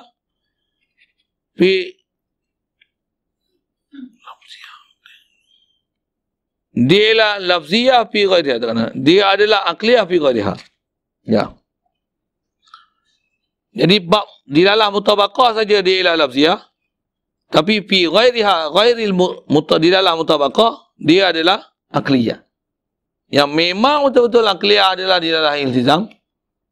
Yang dia ada syibih akliyah, bahkan dia adalah kuat ke akliyah, itu adalah dilalah tadamun. Sebab dia bukan lafziyah. Dia tadamun ni, pasal boleh faham juzuk ni, dia dengan kaedah akli.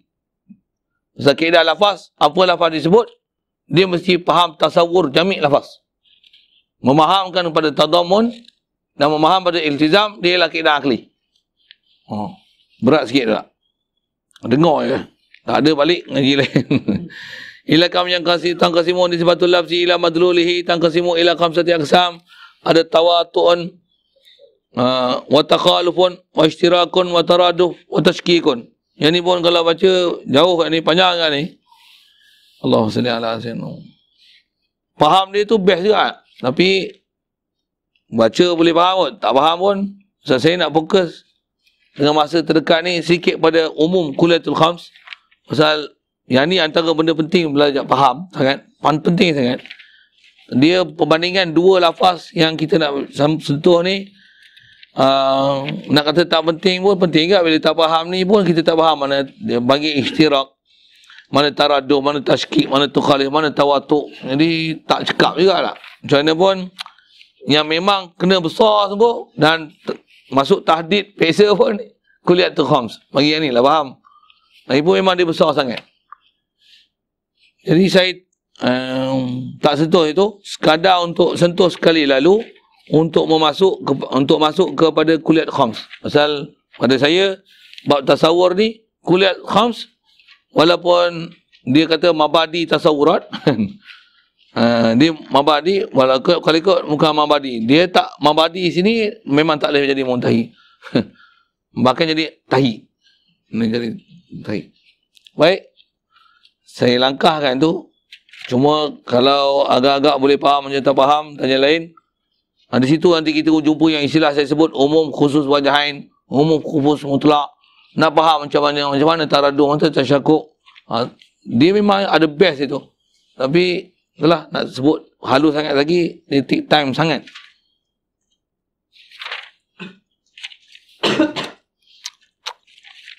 Saya nak pergi lalu Kalau agak masa sesempurna sabar kita batal langkang sikit tentang tu.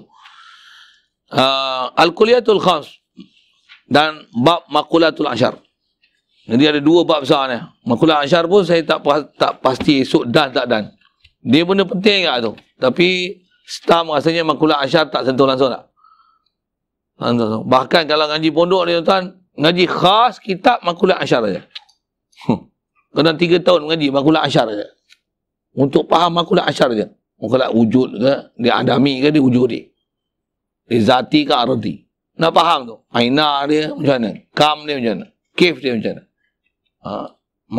Makulat ayyam ayyaf'ala macam mana? Ayyam fa'ala macam mana? Memang kalau tutur guru yang kita dengar dia bahas macam mana? Masya Allah. Istilah petani ni apa? La'ik. Halus gila. Kita dengar tu sampai kita melenggung. Apa benda lah dia cerita ni, aku tak faham langsung. Dulu tak faham kan. Hari bila mengaji tauhid ni macam apa saya ngaji tu, terbuka tu satu. Macam nak lompat cerita, aku faham tak cerita. Aku sebiji cerita ke orang. Habis-habis orang kata gila kita pula. Okey, sekali lalu. Kuliyat khams.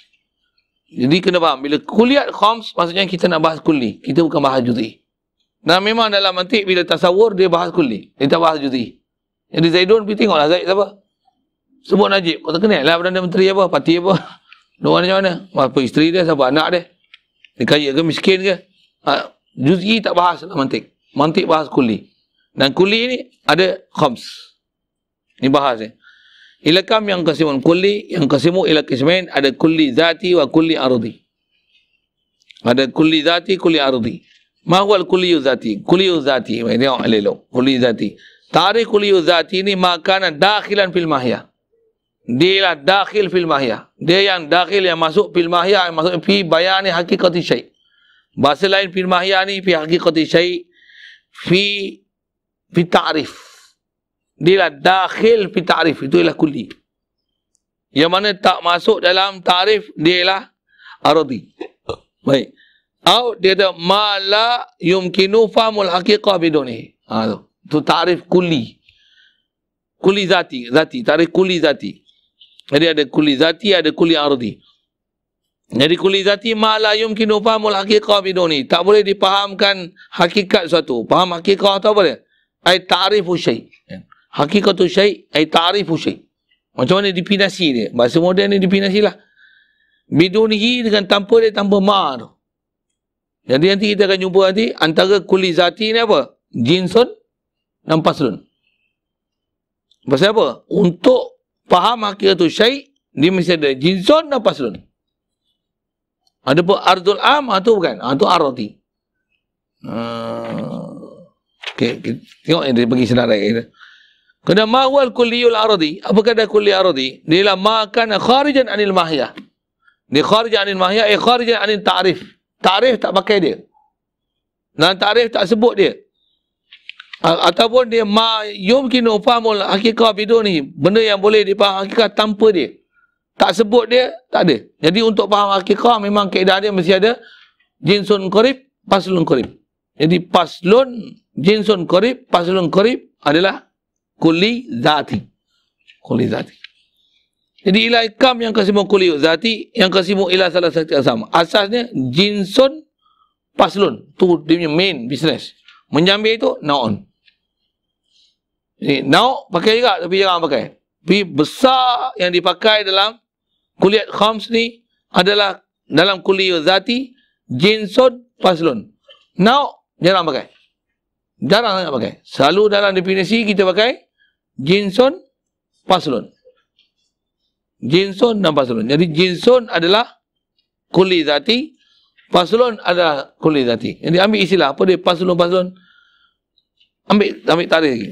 Dia buat pun soal jawab kan. Kemudian ila kam yang qasimul kulli al-aradi, yang qasimu ila qismain, dia ardu khas wa ardul am. Ada setengah kitab disebut khasah dan amah. Jadi kuliah ni ada 5. Fal kuliah tu khamsun. Dia ada apa? Ada jinsun, naun, faslun, ardul am, ardul khas. Jadi kalau faham nak ambil arad tu, memang arad ni arad lah. Apa dia? Ardul am, arad asal umum, sifat lah. Nanti paslun pun, kalau ikut uraian nanti pun, paslun pun sifat juga kalau bahasa Melayu. Tapi tak, oleh kerana dia masuk dalam tarif, dia tak dipanggil paslun, dia tak dipanggil ardun, tapi dia panggil paslun. Yang ni yang tarif mantiki yang dia, tuan-tuan kena bagi boleh agih. Bahas bab ni, macam ni kepala otak dia. Bahas mantik, macam ni kepala otak dia. Baik.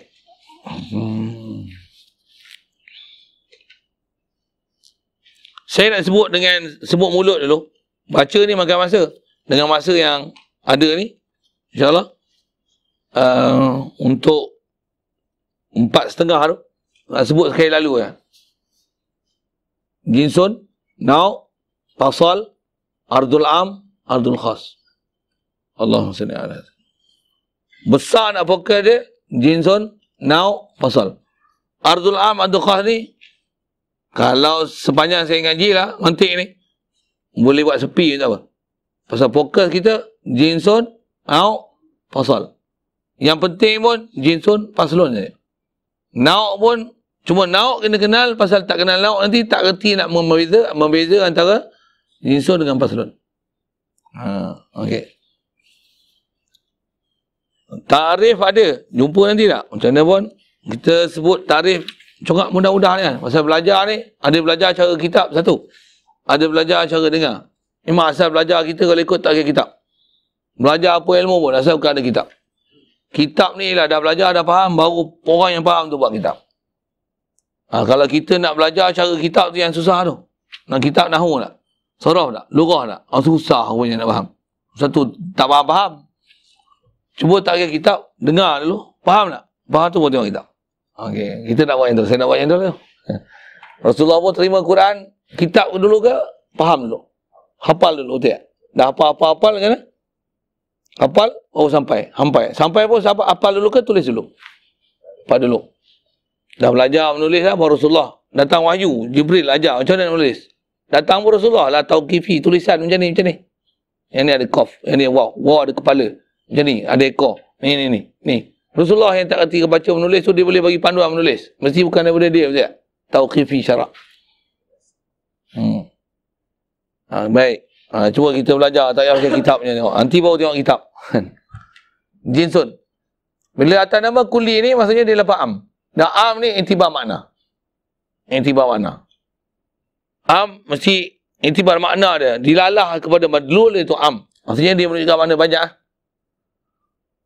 Pertama bagi faham, jinsun dengan nau' dulu. Jinsun nau' ni nak menunjukkan dia ni benda am besar ataupun am kecil. Am yang di bawah dia, benda yang satu hakikat ke, ataupun am yang di bawah dia ada bermacam-macam hakikat. Itu pun istilah dalam mantik ke. Misal, kalau saya sebut alam. Tu besar tu am tu lah. Alam. Apa dia alam? Alam ni ada jamadat, ada nabatat, ada hayawanat, ada insan, ada jin, ada apa? Malaikat. Besar tak? Alam ni jinsun. Jadi selagi lafaz umum, di bawah dia tu, akan ada, kita boleh senaraikan apa yang termasuk dengan kalimah tu, yang sesuatu yang sesama dia tu, dia adalah sesuatu yang berlainan hakikat sama sekali. Kalimah umum ni, jinsun. Kalau saya sebut tadi, alam besar sangat tak? Saya sebut misalnya benda hidup, pun masih lafaz am lagi. Benda hidup apa? Ada tumbuhan, ada haiwan. Tumbuhan besar lah. Ambil lagi apa? Tumbuhan. Ada tumbuhan menjala, ada tumbuhan tak menjala. Lain-lain tak? Tumbuhan berbunga, tumbuhan tak berbunga. Masih lagi? Jinsun. Tumbuhan. Haiwan kalau? Haiwan bertulang belakang, invertebrata. Bertebrata, tak bertebrata. Macam-macam. Mamalia, reptilia, amphibia. Menafak lah ilmu sains tu. Kalau tak tinggal ilmu sains, tinggal dalam kitab je. Apa untuk arti nak guna? Padahal, belajar kuliah tu khams. Kuliah tu khams nak connect tu lah, boy. Kita faham waktu sampai cikgu sains pun tak boleh lawan kita. Cikgu sains pun tak cerdik waktu. Kita faham. Satu. Patutnya memang kita pun cerdik tu. Memang kita lagi cerdik pada cikgu sains. Habis macam kita tak tahu sains tak. Okey.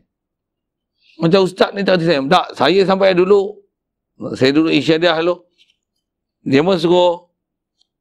Memang saya sekolah kebahasaan. Lepas tu saya cerita tentang sejarah saya sikit. Lepas sekolah tu, sekolah kebahasaan biasa. Ya, tak adalah sekolah MRCM apa tidak lah. Pasal dulu pendidikan darjah 5 nak kata teruk, tak je. Bagus je. Tapi ada orang lagi pandai pada kita, main temu duga tak lulus. Tak boleh masuk. Memang cerdik lagi.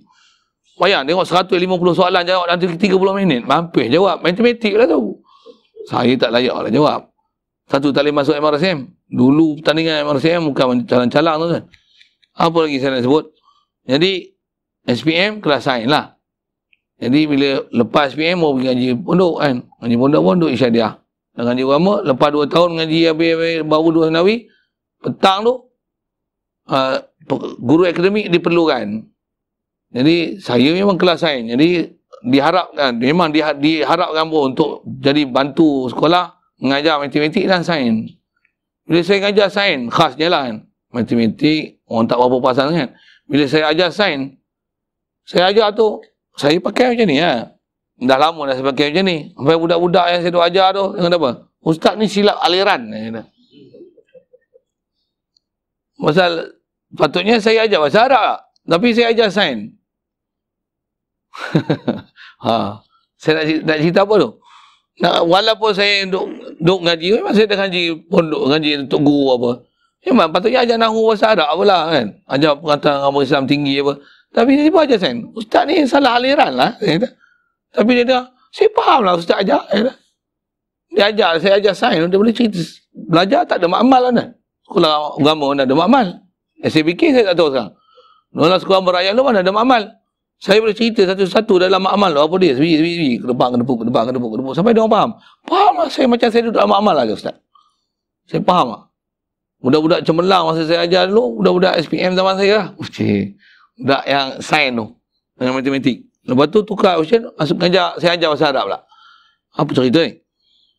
Nak cerita sains tu. Cerita sains tu. Okey. Cerita betul berata, tak betul berata, reptilia tu. Okey. Tapi kalau saya sebut ayam. Okay. Ayam. Ayam apa ada? Ayam serama. Ayam katik. Ayam hutan. Ayam sabung. Ayam daging. Ayam kampung. Ayam Brahma. Ayam manda. Pandai tak bang. Ayam buruk itu. Ayam jantan, ayam Cina. Allah. Okey, tak apa. Dia juga tu. Apa benda ni? Sama ada ayam lah hakikatnya. Tu nau. Tu nau. Tu nama dia nau. Ini tempat nak beza. Sempadan nau yang jinsur situ lah. Kita ambil yang benda-benda macam tu. Sagi baru kita pergi naik ke alam tauhid ini sikit dah. Kita sebut alat elektrik. Apa? Serika. Lain lah. Serika cerik lain lah. Jinsun. Cerik. Kita sebut cerik. Cerik apa dia? Cerik elektrik. Cerik arang. Cerik kayu. Cerik dapur minyak. Dapur dia. Okay. Cerik lah. Cerik bancuh. Cerik masak air. Ada juga. Cerik tak? Cerik. Apa tu? No. Pasal apa? Walaupun nama berbeza-beza, hakikatnya cerik. Cerik. Ayam yang selama ke, dia dalam nauk ayam. Burung. Burung apa ada? Bati. Tekukor. Enggang. Elang. Sama tak? Burung tu memang burung. Tapi lain-lain. Masih jinsun. Hakikat dia lain. Ayam dengan enggang lain. Tapi ayam serama, ayam sabung masih ayam. Boleh kahwin. Boleh buat spesies sama. Wah. Sabung dengan serama. Boleh faham? Saya sebut apa tak? Bagi faham tu. Faham. Memang kata burung, memanglah burung. Lagi ni alam lah. Bukan gitu. Bukan cara faham lagi tu. Kau nak tengok siapa yang di bawah tu, dia kalau atas jins sama. Kalau contoh hari jantan betina, bila jantan betina, siapa yang duduk di bawah kumpulan jantan betina tu, Kalimah tu ayam. Ada jantan, ada betina. Ayam ni, now. Masa jantan betina, boleh kahwin tak? Hakikat dia sama. Cuma hakikat ni hakikat jantan, ni hakikat betina. Memanglah hakikat betina, hakikat jantan tu lain. Tapi dia tak pandang dari sudut tu. Dia pandang dari sudut dia mukhtalifina fil haqiqah. Dari segi realiti dia apa, kalau sebut enggang ayam, lain. Ini burung, jinsun. Telah burung merpati. Merpati apa tuan-tuan tahu? Sebut. Merpati Modena. Merpati ekor kipas. Merpati dada kembang. Merpati lion head. Merpati Homer pigeons. Tuan-tuan tak tahu dengar saya ke bawah? Rumah saya ada 2 jenis merpati. Ada merpati biasa macam tu kan. Nasi kampung, nasi goreng pun, nasi goreng biasa. Cerita apa ni? Itu nak. Hakikatnya merpati. Merpati ni boleh kahwin dengan merpati ni, merpati ni boleh. Tapi kerimau kahwin dengan orang mampu.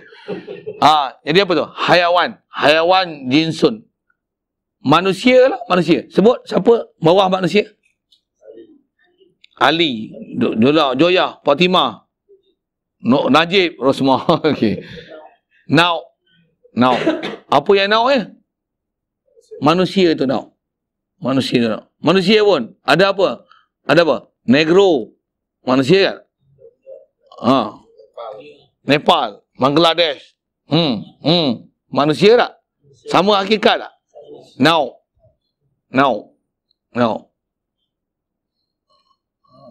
Yang tu lah umum faham jinsun. Nak pakai dalam tarif jinsun. Jinsun lagi umum. Jadi tarif biasanya kita akan pakai jinsun. Tak pakai now. Jadi beza now dengan jinsun dia pada tarifat kan. Dari segi situlah. Dia kalau saya belajar dulu, kalau dengar mulut apa macam ni? Jinsun kulliyun sadiqun ala kasirina mukhtalifina fil haqiqah. Waqi'un fi jawab ma huwa. Kalau now dia kulliyun muttafiqun fil haqiqah waqi'un fi jawab ma huwa juga. Tapi kalau faslun dia kulliyun sadiqun ala kasirina tapi dia waqi'un fi jawab ayu syai. Itu keadaan definisi. Nak ajar budak awal lagi cerdik tu. Baru nak boleh beza. Sebelum baca kitab bagi umum tu faham. Dia boleh kenal tu. Dia nak hafal pun senang. Dia nak faham pun senang. Bagi dia boleh beza pun dia boleh beza. Dan dia boleh semua benda ada keliling dia boleh kenal. Jinsun. Now. Jinsun. No, sampai dia gila ni. Now. Jinsun. Now. Bagi kenal lauk dengan jinsun ni dulu. Boleh kenal lauk dengan jinsun tu memang dia asas besar sangat. Pasal bila tak faham nak jinsun tu yang blur. Kalau sebut ilmu. Apa buat dia? Ilmu dunia, ilmu akhirat. Bolehlah. Ilmu kiraat, ilmu tauhid, ilmu fiqah. Macam? Jinsun. Bawah dia ni. Kecil lagi. Ilmu dunia. Sains, matematik, geografi. Apa tu? Nak lah ke? Masih jinsun lagi. Tu yang dia nanti akan ada jinsun ba'id, jinsun mutawassit, jinsun qarib ni bila? Jinsun qarib ni selepas bawah jinsun qarib ni kita jumpa nau. Itulah jinsun qarib. Kalau kita kata apa? Masjid apa masjid? Masjid ni alam tempat ibadat. Dia guna jinsun qarib tau. Jinsun ba'id tau. Boleh faham saya apa? Masjid apa? Bumi tempat ibadat. Bumi. Ada bumi pasir tu. Bumi wakaf tak wakaf. Besar tu. Bagi dapat jinsun korib dia. Dia jinsun tapi korib. Maksudnya bawah ni nanti nak. Jinsun korib ni lah nak dipakai. Untuk buat definisi. Untuk buat tarifat. Bahawa dia akan jadi tarif tu dengan resam. Dia jadi jamik manik. Kalau tak lagi. Dia tak jamik manik pasal apa? Terlalu am. Sagi benda tak boleh masuk dalam tarif. Longgar, tak kuat. Dia tak jamin, dia tak manik. Asal saya nak sebut ialah jinsun now. Ikut sagi masuk paslon dia celaru sikit. Kalau definisi saya sebut sekali lalu tu, cuma boleh kenal macam tu pun cukup dah. Saya sebut tadi contoh unjungan. Kalau saya sebut alat elektrik tu now. Dia sebut jam, jam. Sebut jam, siapa bawah jam? Jam tangan, jam dinding. Jam rado, jam citizen. Itu yang biasa dengar tak? Apa dia? Jam lah. Jam tawaf, jam clockwise. Ada yang anti-clockwise. Masih? Jam. Now. Jam now. Kalau jam ban, tu out or dia tak masuk lah sebenarnya dalam jam langsung kan. Lagi jam dan naik pula dah jam. Jam. Apa saya sebut? Semua alat tulis. Bagi saya now atau jinsun ni, dok pandai jawab. Alat tulis. Jeans. Pasal apa? Pemadam pensil lain. Okey, cukup. Pemadam. Kenapa? Stabilo, paper castle, padam. Ya. Memang boleh pergi sana kan? Tapi kalau atas kata kita sebut alat tulis pemadam tu, dia akan pergi pemadam situ. Tapi kalau bahasa pemadam, itu HDM lah. Bomber tu pun pemadam juga tak? Dadah tu pun, anti dadah kebangsaan pun pemadam juga. Yang tu jinsun. Pemadam tu jinsun. Tapi kalau sebut alat tulis, antara alat tulis ni pemadam. Pemadam tu nak. Boleh tak? Boleh kan? Boleh faham tu? Faham tu? Tak apa ya? Jadi kalau bawa ke tauhid pun, tauhid. Khalik. Tapi dia tak boleh. Sebut apa? Khalik. Siapa boleh? Najib khalik. Osman khalik. Syaitan khalik. Kita khalik. Tak boleh. Walaupun lapang umum tak. Hadir kulli yang lam yujad afraduhu ila wahid. La ilaha illallah. Allah khalik. Kita bukan khalik. Allah merah khalik he. Sa'ari kainat Allah khalik he. Menyuruh. Allah khalik aku. Langit bumi ni Allah khalik. Allah khalik aku. Allah khalik semua langit bumi ni. Khalik apa? Tak ada khalik. La khalik illallah. Nak pergi faham kemas tu. Ketauhid tu. Macam tu kaedah mantik ya. Mantik lagi situ ya. Baru jadi mantiqi. Baru jadi orang muwahidi. Mu'mini. Kalau tak, kalau taklidi ya kita. Taklid ya. Itu kot sekali lalu untuk kuliatul khams. Kita baru sentuh 2. Ninsun now. Next chain coming soon. InsyaAllah. Okay. Yang putih. Ada soalan macam mana pun? Kau ada boleh layan. Apa semua tu. Jadi saya tinggalkan tu. Baca tu. Kalau boleh malam ni muzakarah ke apa-apa ke. Tengok apa yang kuat-kuat apa. Saya boleh share, boleh kongsi apa. Pasal malam ni Ustaz ambil alih. Saya sambung pagi esok insyaAllah. Ada soal?